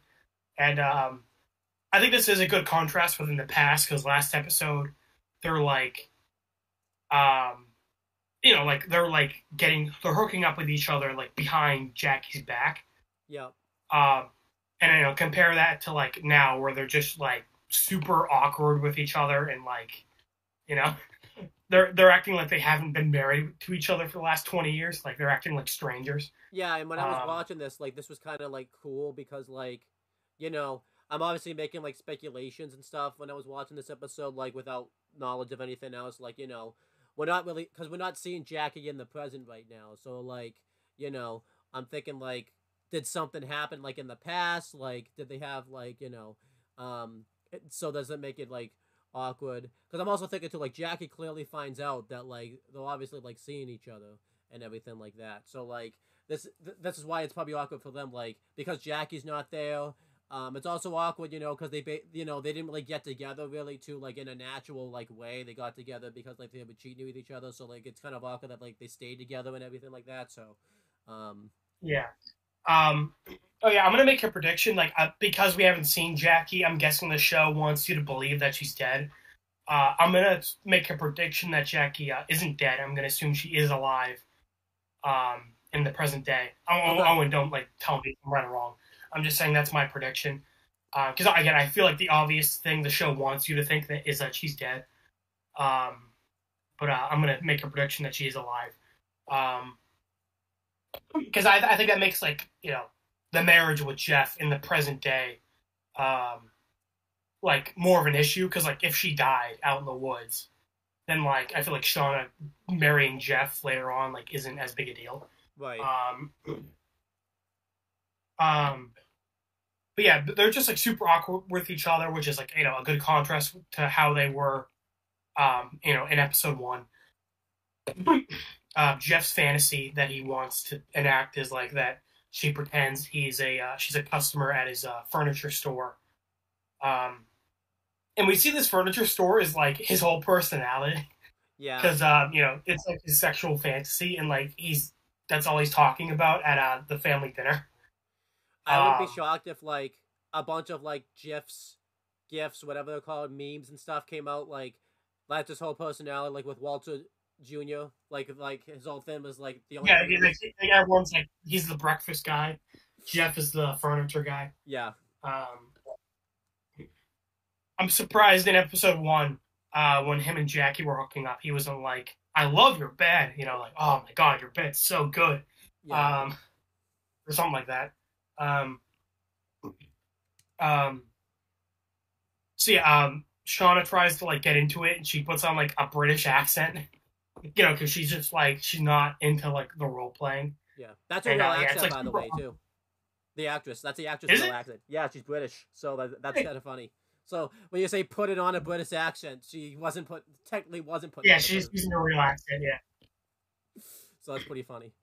And I do like the joke how like Jeff got down to his underwear and then they started the role play, and then Jeff was like, "Oh, here, I'll put my shirt back on," so it's like more realistic. So again, they're just like super awkward with each other. Yeah. Like Jackie can't like unbutton a shirt. I'm not sorry, not Jackie. Shauna can't like unbutton a shirt too, like either, and all that type of stuff, like doing this. So. Yeah. And eventually, Jeff was like, Shauna's like, "No, can't do it." And Jeff kind of just like storms off a little bit, and Shauna's like, "Where are you going?" He's like, "I'm gonna go jerk off and fucking fall asleep at the sports center." Well, you missed a big thing that like, because then he finds the phone number of the guy that she got. Oh, right, yeah, thank you. Yeah. Yeah, because they're like, because they're like putting their arms around each other, and he sees the phone number, and she's like, "Oh yeah, I got to a fender bender," and he's like, "And I'm just hearing about this now." Yeah. I think the dinner happened before this, but like whatever. No, this was first. This was first. Okay. Right, because of the rabbit. Yeah, you're right. But yeah, basically just showing like their marriage has gone to shit, and like further showing that like kind of what we saw last episode, where Shauna's life, like isn't like all that great. Like she lives like a normal life, but it's kind of shitty. Yeah. Like she's not happy with it. Yeah. So later on, Shauna is in her kitchen. Her daughter didn't take the meat out, so she's like pissed off. And she gets a call from Adam. I think you said his name was. Yep. Or what was his name? Yeah. It was Adam. Okay. Then he calls saying like, "Hey, you didn't go to the auto shop I told you about." And she's like, "Oh, how'd you know that?" But like, I can't afford it. And he's like, "You can't afford free?" And then she's like, "Wait, what?" And he's like, "Yeah, I'm the person who owns the auto store. I thought it'd be a fun surprise." Because earlier he said like, "I know a guy who like can fix your car up." Yeah. So like he didn't say like, "I'll fix your car up." I liked like when like the phone call's going on, like it doesn't even hide the fact that that's like a big reveal like in the show. Like you can see like he's actually like at an auto shop and everything like that. Like while he's on the phone, so like you kind of piece together. Yeah, it doesn't like pan out when he says he's at the auto shop. Like you could see him at the auto shop before he even says it. Yeah. And And he basically says like, he's trying to tell him like, don't worry about it. Like, I feel bad if I took it for free. And then he's like, well, tell you what, like have dinner with me, and I'll fix your car up. And she thinks about it for a second, because as we saw, like she's like not happy with her life. She's not close with her daughter. She's like in a shitty marriage. But she basically says like, no, like I can't. It feels wrong. And then he says like, I thought you were the type that break the rules, but okay, bye, Shauna. I thought that was an interesting wording. Like I thought you were the type to break the rules. Yeah. I don't know if there's like more to that. Like I don't know. It seemed weird. Like it's like that seemed very specific. Do you think that this is the last we've seen of Adam, or do you think we'll like see more of him and everything like that? Well, because of what we see with Jeff's phone at the end, no, I think Adam's going to come back. Okay. It's tough because I'm like, I don't know what's super important and what isn't. But when Adam said like, I thought you were the type to break the rules, I was like, does he know something? Does like he already know Shauna? Like I'm super paranoid. I'm like, I don't trust any one of you motherfuckers. Especially too because there's a big storyline that happens like with Misty and Natalie that kind of makes you like question everything too, which we'll get to. Right.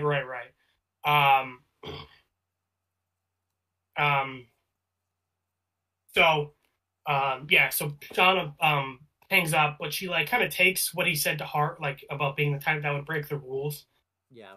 Because remember the whole reason she's even married to Jeff is she would fucking broke the rules and fucked her best friend's boyfriend. I want to kind of touch on too, like when you say like Shauna has like a shitty life and everything like that. You also have to question like, does Shauna deserve it too? Because like her breaking the rules has caused her to be in this life. Like it feels like she's kind of getting baby blue. Guess I got what I deserved. So yeah.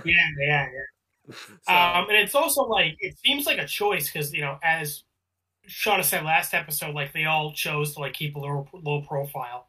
Yeah. So yeah, it seems like like you said, she kind of deserves this life. Like she kind of made her bed, now she has to sleep in it. Right. But it's also like it seems like she kind of but then she sees another rabbit out in the garden, and she channels her inner Misty and decides to fucking murder the rabbit again, like last episode. Again, symbolic. Again. Yeah.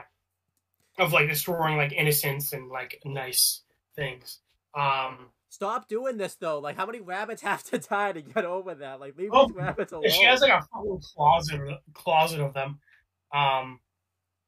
But she ends up like skinning this rabbit and like cutting it open and like taking the guts out. And, like very clearly, like this is like something she learned while she was out in the woods for those 19 months. Yeah. And then later at dinner, Shauna, Jeff, and their daughter are like eating. Callie. Shauna and their daughter, Allie, thank you. Is that her name? Callie. Okay. Callie are eating. Jeff is like talking about the store, and like no one's really giving a shit. And then I do like how Jeff called them out. He's like, oh, I'm sorry, am I boring you? Like he like stops the story halfway. And it's like, are you guys listening to me? Yeah. But yeah, and then everyone they kind of change the subject, and then not change the subject, but Jeff is like trying to make small talk, and he's like, this stew is like great. Did you new recipe? Or like he's still super awkward.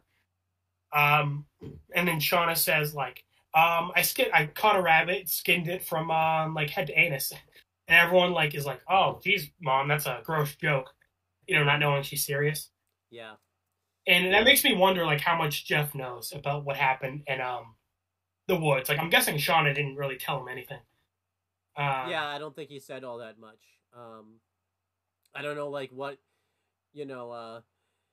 obviously, I think he knows probably, like, about the plane crash and everything like that, Well, I mean, obviously, because, like, they were missing for 19 months. It'd be a little weird if she shows up again after 19 months. He's like, hey, there you guys are. Man, finals lasted a really long time. Yeah. But, I think, like, I don't think he knows, like, the specifics of, like, what happened out there and everything. Like That's what I mean. So, like, when she, like, mentioned the rabbit, he was, like, immediately assumed she was joking. Like, she wouldn't even be capable of that. And it's like, dude, she survived out in the woods for 19 months. I mean, she'd probably have to hunt. Um, yeah, and then so Shauna's kind of sticking with this like breaking the rules mentality. Because later on, Jeff is like on the phone on the computer working, and then Shauna like comes up behind him like seductively and is like tells him like, hey, our daughter's like over at her boyfriend's house, and like she starts reenacting like the furniture store fantasy, and she like gets into it more this time. And I like how like when Jeff like goes to like like wrap his arms around her, he like pushes him off, like she's like kind of taking control. Which Which I think is symbolic of like her trying to like take control over her life again. yeah, and translates too because like she was kind of taking control when they were cheating, anyways, like the first time around and everything like that. She So, but yeah, I agree. Definitely her taking control of her life again and everything. Yeah, so it cuts to them, in bed afterwards, and Jeff and her are like happy. Jeff decides he's gonna take a shower, but I do like he brings up like, "Hey, you were just like joking about the rabbit thing, right?" And she's like, yeah, totally." But then while Jeff's in the shower, she sees that Jeff's like phone dinged, and she checked and got Jeff got a call message from Bianca, someone called Bianca, Brittany, and she no, it was Bianca. You're right. It was Bianca. Yeah, she texted Jeff, being like, "Hey, we'll meet up at 4 usual place." So the implication is that Jeff has been cheating on Shauna because they haven't like been sleeping together for a long time. I don't know. Like again, that's the implication, but like we're not sure. Like it could be a misunderstanding. Yeah. I mean, probably not. But like it could be. Like I think it'd be kind of interesting if like Shauna like ends up cheating on Jeff with Adam because she thinks Jeff's cheating on her, but then it turns out like Jeff wasn't cheating on her.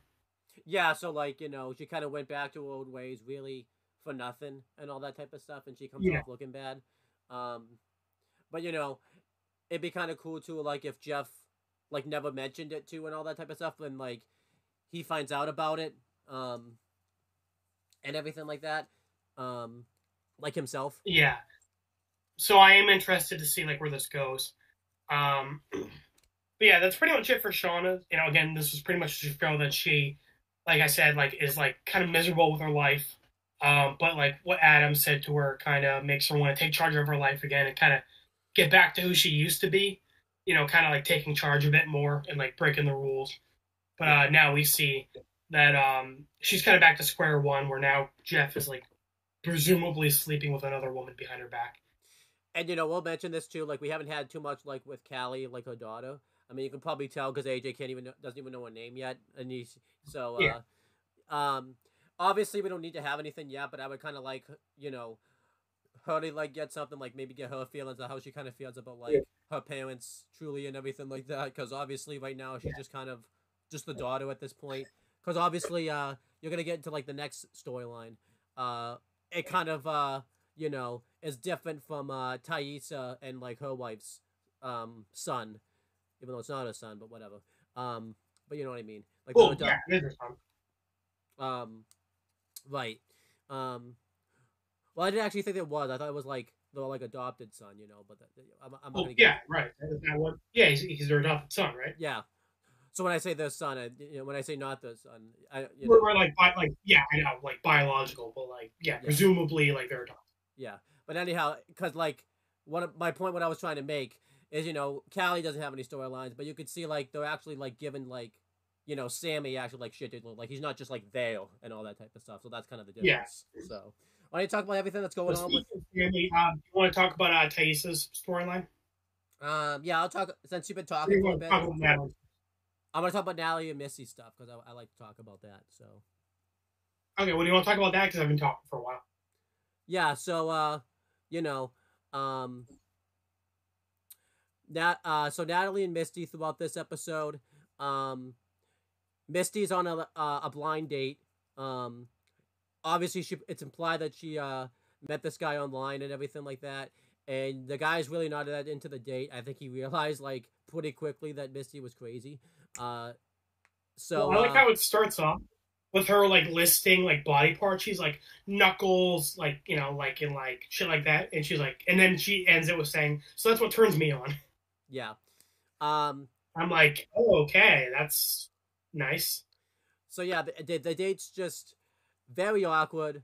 What I really like about this is Misty's actually like, you know, um, using the fact that she's nerdy and awkward, and she's basically using like her defects and everything like that to manipulate the person into like kind of doing what she wants her to do. Because like later on the waitress comes over and like he asks like if you guys want any more wine, and he's clearly lying, being like, yeah, I don't think I should drink anymore tonight, and she's less like, wait, why not? Why do you want to drink? And then you know he tries to play it off as if like he has to work the next day, but she's like, well, didn't you just get like fired? And then he kind of guilted into like having another drink because like Misty mentions like, oh, I get it, you don't want to stick around and have fun, you've met me now and stuff. And then like later on when like the guy gives her like a ride home because Misty's car breaks down, air quotes. She you know she like tries to get the guy to come inside, and the guy doesn't really want to at first, but then Misty like manipulates him again by being like, I get it because I'm nerd and awkward and everything like that. So the guy goes inside, and Misty's kind of still giving off like a bunch of red flags and everything like that because like that's what just Misty does, because she mentions like she has a bird, and like the bird's like gonna like attack this guy, and she says like, but he's just gotta get used to you and everything like that, but just cover your face just in case. And I just felt so bad. I felt so bad for this guy. Oh yeah, I do like how because you're gonna say after he sees Natalie with the gun, he just like finally has enough. He's like, all right, I'm done. I'm leaving. Yep. But yeah, like before this, he was trying to be nice and shit. But after that, he's like, nope. All right, I'm just done. I'm done. Bye. That was a good joke. And I like how neither of them even like acknowledge that he left. Like he just leaves and they just like continue on with the conversation. Yeah. But yeah, so she turns the lights on and we see that Natalie's there with a shotgun. And then the guy, like you just said, like just went, no, I'm done, and just leaves, which was really funny. I liked Natalie's opening line, which just says, "Hello, Misty, you crazy fucking bitch," which was just really great because that's what everybody's like thinking throughout, like all the fans are probably thinking like throughout the show. So it's just really good. And it's nice that Misty gets called out on it because obviously in the past no one knows that she's like psychotic. So now it's like I kind of like in the present that it shows like everyone kind of like knows that she's psychotic now. So again, good characterization there. And Misty's like unfazed about the fact that like someone's holding her at gunpoint, pretty much. Like she continues like her conversation and everything like that, because typically in TV shows hands go up and everything like that when guns. And I think it's because she knows Natalie, like as we see Natalie in the past and like now in the present. I don't think she actually believed Natalie was actually going to pull the trigger, so that's probably why she didn't really make much of a mind to it. But Natalie reveals that she got a postcode, and it has like a little message on it, and it's has like a symbol, which is what the F shop then. That's basically where the title of the episode comes in, and this is a symbol that's very. I didn't really mention it in the past because there wasn't really like any place for it, but just basically like while they were like in the woods, we saw that the symbol was like on a tree stump. Yeah. So, like, this is a symbol that they all know, so that's why, obviously, this is suspicious. And Natalie thinks that Misty sent the postcard, but Misty's just like, well, I didn't send the postcard because I got the same thing. And, Misty shows Natalie the postcode, and obviously, Natalie's suspicious. She's just like, well, how do I know you didn't just, send the postcard to yourself also? Which, honestly, knowing Misty, I totally think that she would do that if she did send the postcard too. Like I would totally think Misty would do that. But Misty's like response to that is just being like, I guess I could say the same for you.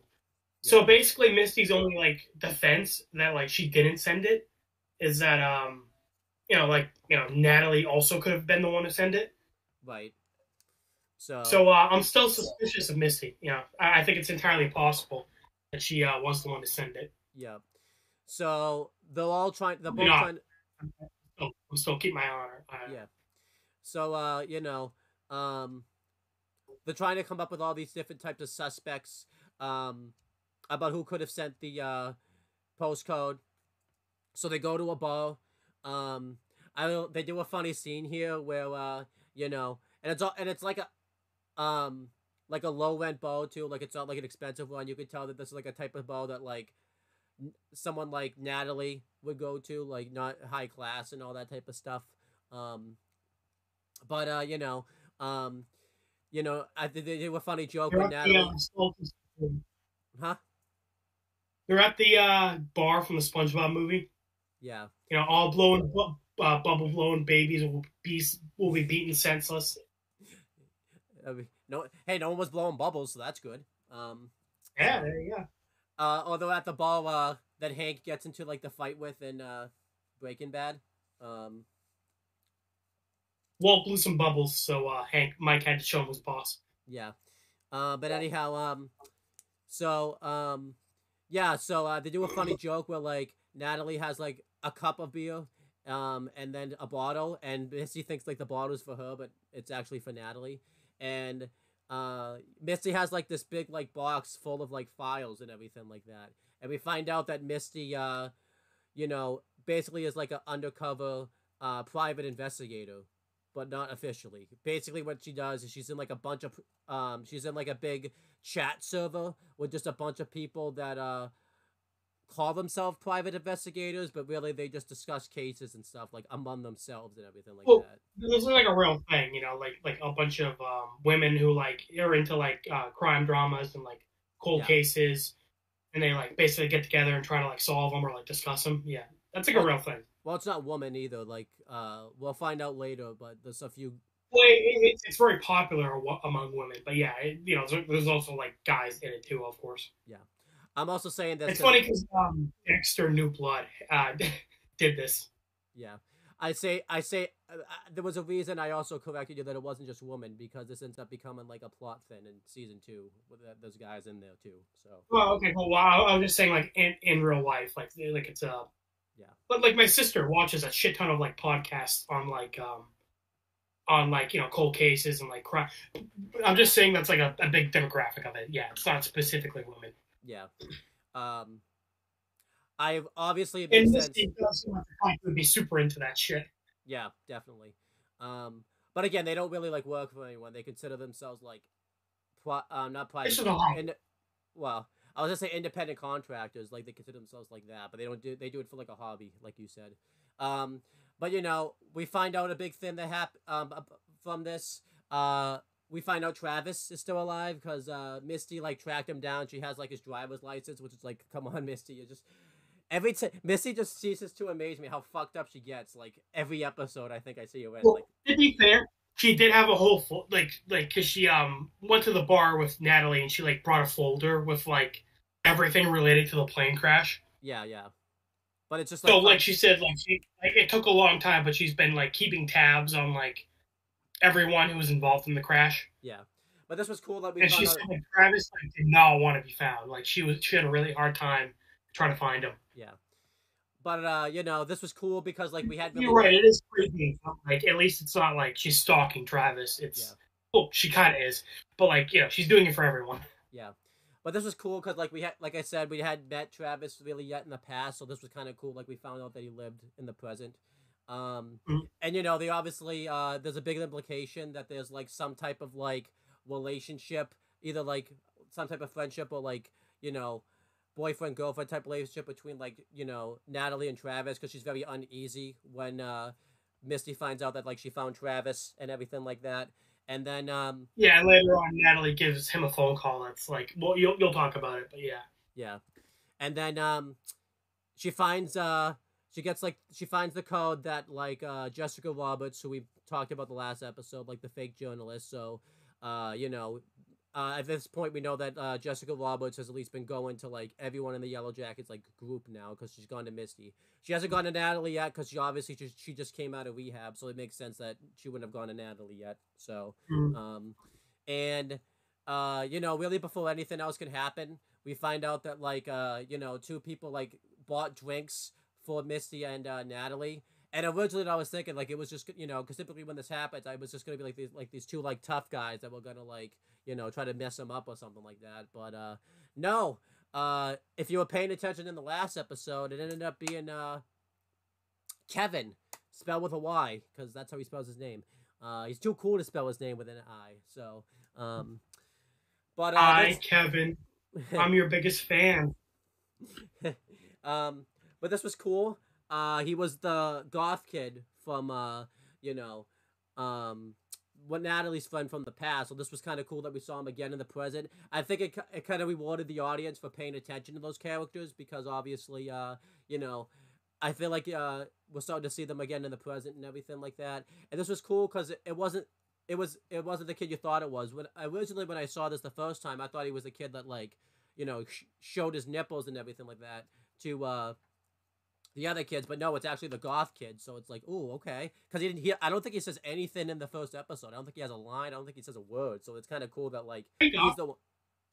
Probably like what, a few sentences and stuff, but like not. Yeah, like, not much. I'm just saying they talk.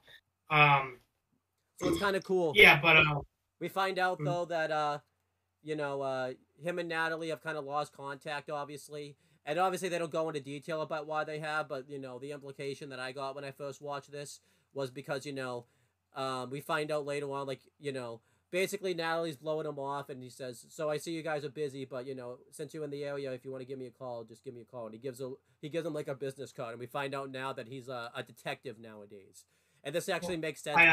Yeah, I like what he said was like, here's my card. Let me know if you want to get a drink in 20 years. Yeah, but like, he was being a little smart about it, like because she was blowing him off. Yeah, but I thought this was cool. Like it made sense that like that's the career path he took because a lot of people that get kind of into like the police or like this type of work, like detective work, are always kind of like not always, but for the most part, will have like troubled lives like in the past. So it kind of makes sense that they end up kind of like going down that path, because they've been through it themselves, so they feel like they want to help other people before they kind of make life's work for themselves, and it kind of makes sense that he became a detective. So I kind of liked that they did that. It also just kind of really makes him like, evolve. Like it showed how much his character has evolved since the past, which I thought was really cool. It's a good contrast with Natalie because Natalie seems like she just got worse after, because of the plane crash. Yeah. Like they were both kind of punks in high school, but he eventually kind of like grew up, got a good job, and he's like helping people now. And Natalie's just gotten worse. Yeah, it could be a mixture. We don't really know when they lose contact because obviously, it could have been like, did Natalie just come back in 19 months and he got his life cleaned up? I know you're thinking AJ, you are, but he was gone. But a lot could happen in 19 months. Like maybe he just so. I assume they talked after she got back. Yeah. I just figured that like she was like too traumatized after what happened, the plane crash, that she just kind of like separated herself from her old friends. Yeah.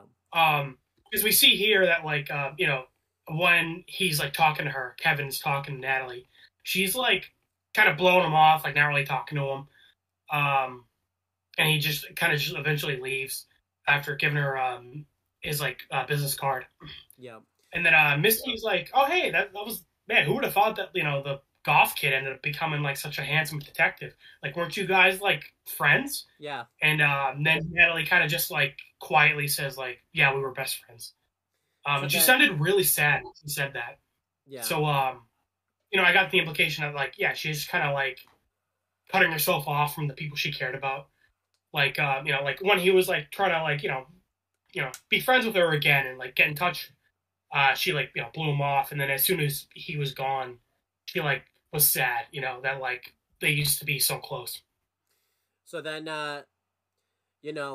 we find out like Natalie is staying at like a shitty motel, which makes sense because she just got out of rehab, and with all the drugs and everything like that, she obviously can't afford to stay like at a nice motel or anything like that, so it's kind of like a shitty one. Yeah, well, after Kevin leaves, Natalie like grabs Travis's like paperwork from Misty and like takes off. And Misty grabs the business card when Natalie leaves. So Yeah, I was gonna say I noticed Natalie grabbed Kevin's business card, so I hope later in the season that Misty gives it to Natalie and Natalie kind of like reaches out to Kevin. Yeah. I think that'd be a good way of showing that she's like trying to move on with her life. But later that night, she's kind of a little drunk, and she calls Travis, and A little, I'd say. yeah, and you know, all the only thing she says is Travis, and Travis just like, so you have the one number, so it kind of shows that like Travis, what Misty said was true, like Travis is just trying to cut himself off from everybody, which makes sense obviously, because if you remember, in the past he was kind of cutting himself off from everybody because of he just went through a traumatic situation. So you can make the argument like in the present the same thing. Like he went through that traumatic situation, so he's trying to cut himself off from everybody.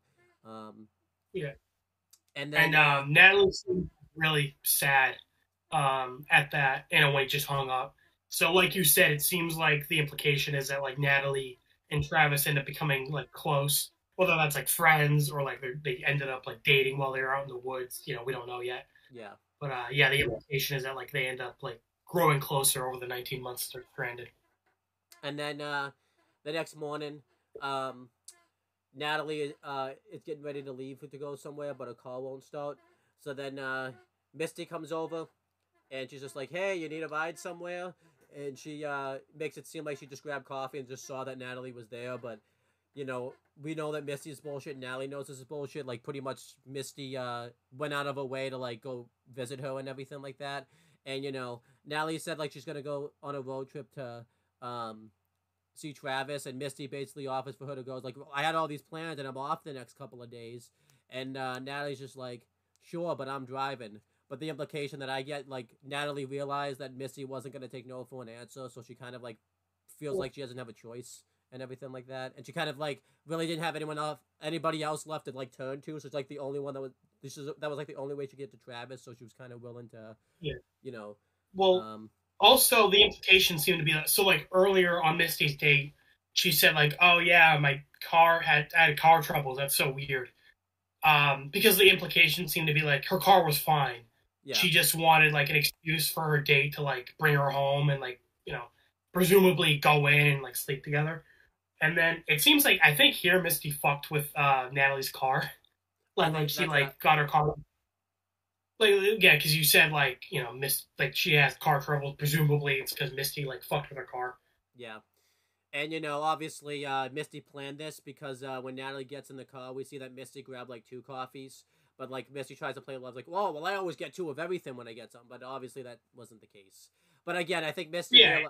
I like that Natalie like, I think realized that Misty like basically sabotaged the situation, but like she just doesn't give a shit because like she understands like that's the nature of the beast when it comes to Misty. But like again, I think that was like the only way she was gonna be able to see Travis, so she was kind of like, okay, I'll play your game type of thing. So it's weird because like again, Natalie started the episode with like pointing a gun at Misty, but then like 5 minutes later they're at a bar talking.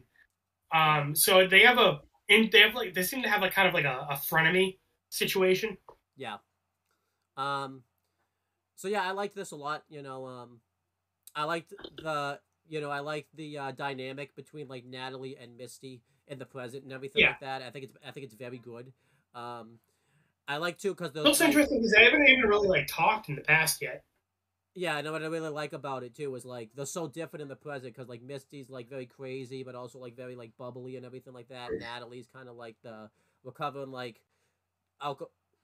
drug addict and everything like that, and kind of like even though she's not like punk rock anymore, she still has like those punk rock like tendencies. She's kind of like isolated herself from everything. So they're both dealing, and some of them not dealing with the plane crash like in different ways. So like the differences make like the relationship even better.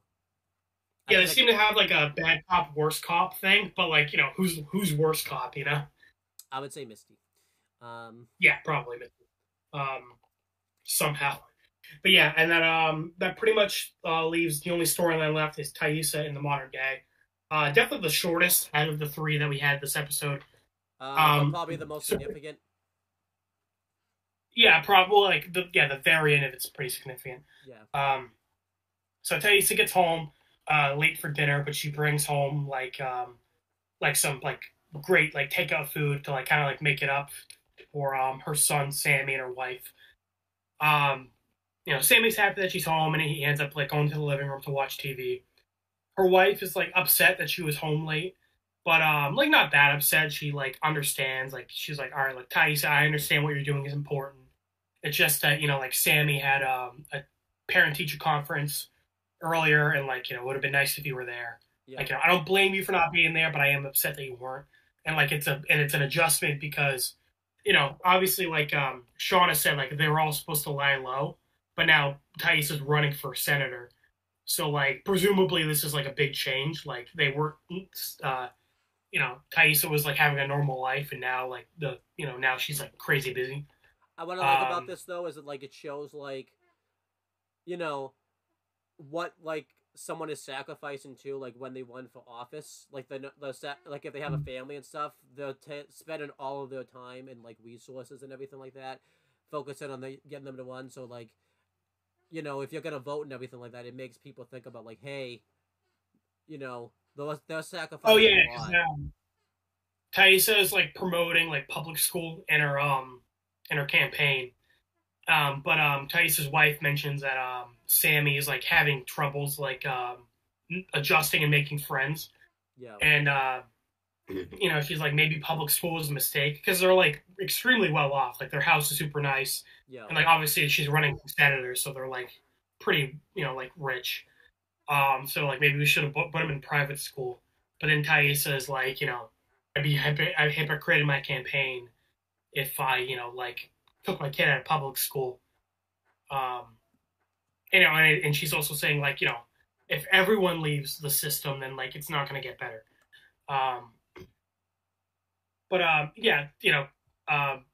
This was mainly to show Thaisa and her wife have a pretty good relationship, even though it's strained because of the senator running. Like her wife is very supportive of her and like believes in that she's doing a good thing. Yeah.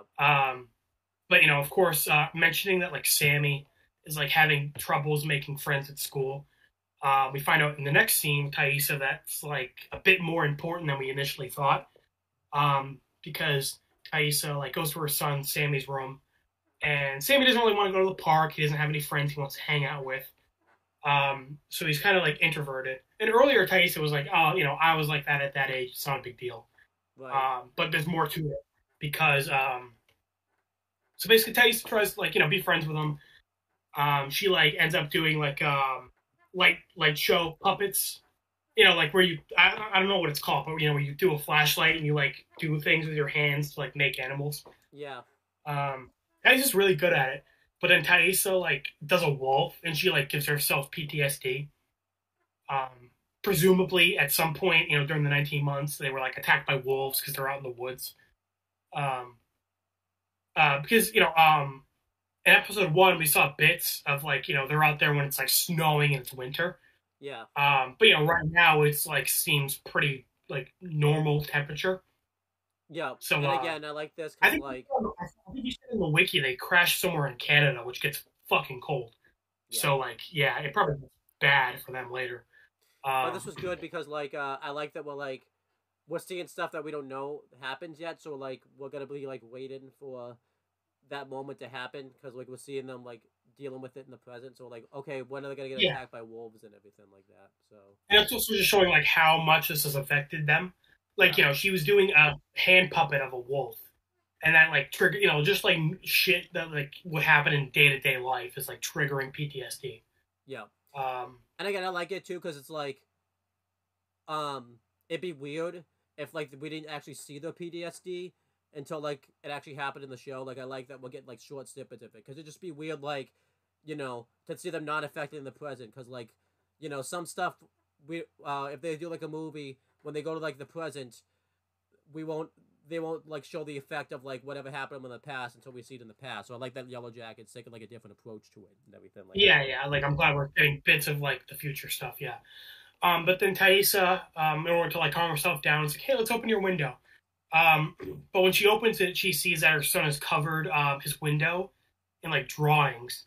And I only saw a couple of drawings, but the drawings are like a bit disturbing. Yeah, very you see like people in like black cloaks in one of them, and I think one of them is like a storm, um, which might have been like the storm that crashed the plane. Although again, we don't know if that's like what happened. Um, and then she's like, Thaisa's like upset about this, so presumably like these are drawings related to the plane crash and like what happened. And she's like, "What is this?" And then so I was gonna complain a little bit about this. It's not as big a deal as with the Misty thing, but I like. Okay, well, I don't like in a show when a character is like explain this and they answer with like a really cryptic message, Okay. and then that the other person just like drops it and like is like, can you elaborate on that? I like that Taisa, okay, because her son was like said something about like the woman who watches me in the tree, and then Taisa was like, look at me and like explain what you mean. Like this is important. You need to like be clear what you mean. Because I was like, good. Because like she's like not taking the cryptic bullshit. She's like, no, you need to like explain to me like what you mean by this. Yeah. But then Sammy like turns to her and goes, Sammy, Sammy, Sammy. Like presumably he's like quoting like so the implication seems to be that like some lady is like spying on him at night through his window and is like taunting him by like creepily like singing his name. Yeah. So like I'm saying I appreciate that Thaisa was like being a parent and being like, no, like this is serious. Like explain to me what you mean. Yeah. But then when Sammy says something else that's cryptic, the scene just like ends. I'm like, no, Thaisa, like ask more questions. Right. Yeah, because then it just cuts to the next scene and all that type of stuff. Right, I'm like, how did she respond to what Sammy just said? Yeah. Um, Um. so Yeah. so I was praising the show for being like, okay, good. Thaisa is like, like is like pressing Sammy and is like, Sammy, this is important. You need to tell me what happened. But then like just drops it, and the scene cuts. So yeah, that was something I didn't like.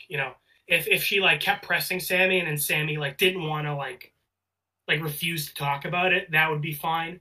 But the scene just like cuts after what Sammy says what he says, and I'm like, what did Thaisa say after that? Like Yeah, that like was what really happened? weird. Yeah, but I do like this though because it's like again, it's setting up. You know, I kind of like I again, everyone's kind of going through like different stuff post plane crash. Shauna with her marriage falling apart, Misty nothing, Natalie kind of like getting out of rehab, um, and kind of like wondering like the relationships that she has and everything like that, and you see the relationships that she doesn't have, and I like that Thaisa's then is like struggling a bit to kind of like get her son to like socialize and like asking about like what the hell is this going on here, and struggling like with being like senator now, and that's a big change Yeah. nowadays and everything. And I'm also interested in this because like Sammy's pictures, like I said, seem to be related to like what happened in the woods. So like this person who's like spying on Sammy, like are they doing more than spying? Like it seems like they're like actually talking to Sammy, Right. like So and they're like telling him things, yeah. which is creepy as fuck. And it's also like scary as shit because like we saw with the postcards with Yeah. the symbol on it that like they were mailed out to the survivors of the plane crash. So like Misty and Natalie. Yeah. But now someone is like targeting Thaisa's son. Like not Thaisa, like her family. Yeah. So this is going like beyond just like the people who were in the plane crash. This is affecting like their loved ones. Like whoever's doing this is like a sick fuck. Oh, what I like about this too is like well, it's not that I like about this, but I wanted to make sure we mentioned this. I think we saw that Thaisa got one like in this episode, like because she was looking through it like and everything like that. So, Yeah. I figured. We didn't see if Shauna got one or not, but like presumably she did as well. Yeah. But I like this. That's pretty much the end of this episode. Yeah. Really great. I don't think it's quite a B plus.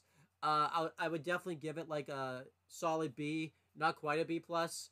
Definitely everything in the past was the highlight, mainly the stuff like with past Misty and everything like that. But I definitely thought this was like another solid episode.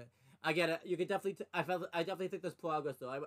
If you had to ask me like if you held a gun to my head right now and asked what's episode I like better, I'd probably pick this one just because, like, you know, they do a really good job of, like, building the characters up, but I don't think we've had, like, an episode yet that's been, like, amazing, fantastic episode. But I like that, you know, the show's getting better. It's not like it's, you know, this thing's happening, this thing's being set up. It's not like it's regressing, or it's not like, you know, it's not keeping your interest and all that type of stuff. So. Yeah.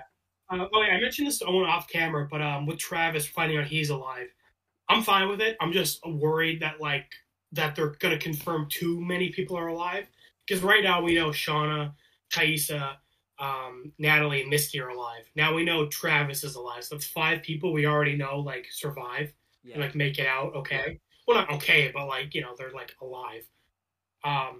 So, you know, not a problem with this episode. I'm just cautious that future episodes are going to keep confirming people who are alive. Right. You know, like, I think they should dial that back a bit. Because we already have like 5 confirmed characters we know make it out. And like I said, I have a big issue with the Misty scene at, you know, destroying the tracker. You seem to have less of an issue with it, but for me, it was a big thing. Besides that, though, like I said, I think it was a great Misty episode. I like that bait and switch from last episode where we kind of see like, oh, maybe she's not as bad as we thought, and then the end of the episode, it's like, oh no, she's still a fucking psycho. Right. I like Travis. You know, I think he was like he wasn't handling it well, but he handled it in a realistic way. Like, I don't blame him for like blaming the others and like just like shutting off everyone, like, you know, because he just saw his dad die. Right. Shauna's issues with Jeff I think were good. You know, Natalie and Misty kind of being buddy cop seems like for their storyline. I like that. Yeah. Like I said, everyone just being shocked and like panicking from the plane crash was really good. Everyone did a great job, the actors. I give this a B-. I like it slightly less than last episode, but it's still really good overall. Yeah. I think what this show has been doing good too, like so far, is like you know, they're doing a good job of making sure all the characters like get showcased. You know, like this episode, like Misty, they kind of fixed the issue where she wasn't well showcased the first young Misty, anyways. Well, both Mistys actually, because I forget we don't even meet Misty in the present until like the end of the episode. Which is fine, because, you know, like, you know, you can only focus on so many characters at once. Yeah, but I kind of like there's a balance though. Like if someone doesn't get like focused, they'll get like a lot of focus the next episode. Like they kind of do a good job like cycling out who gets like a lot of focus, and everything. Like Thaisa didn't get a lot of focus this episode. I'm guessing she probably does next episode, or like in, you know, an episode or two. You know, I don't know, but like, again, we'll see. But yeah, I think that's pretty much it, right? Like I said, B- for me, B for you. Yeah. Good episode overall. Couple issues, but nothing major. Solid so far. Looking forward to episode 3. I'm gonna watch that as soon as we're done. I got you hooked, so yeah, I'm gonna check on my channel. Put pause for if I upload in the next 10 years, maybe. Owen, promote your shit. Yeah, so we have some stuff coming up on this channel.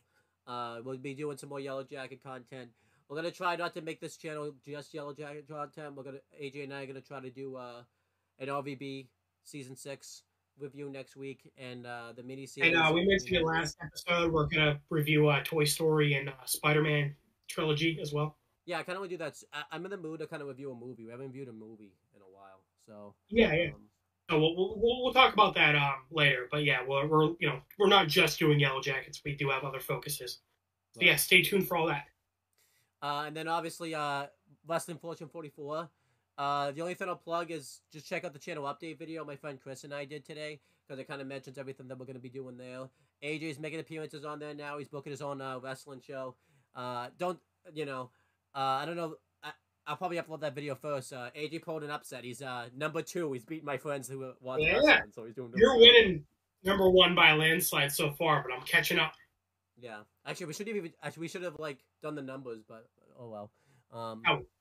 But it's only for the first week. We still have another 24 to go. Yeah, well, that's pretty much it, guys. Thank you guys for watching this video, and we'll talk to you guys later.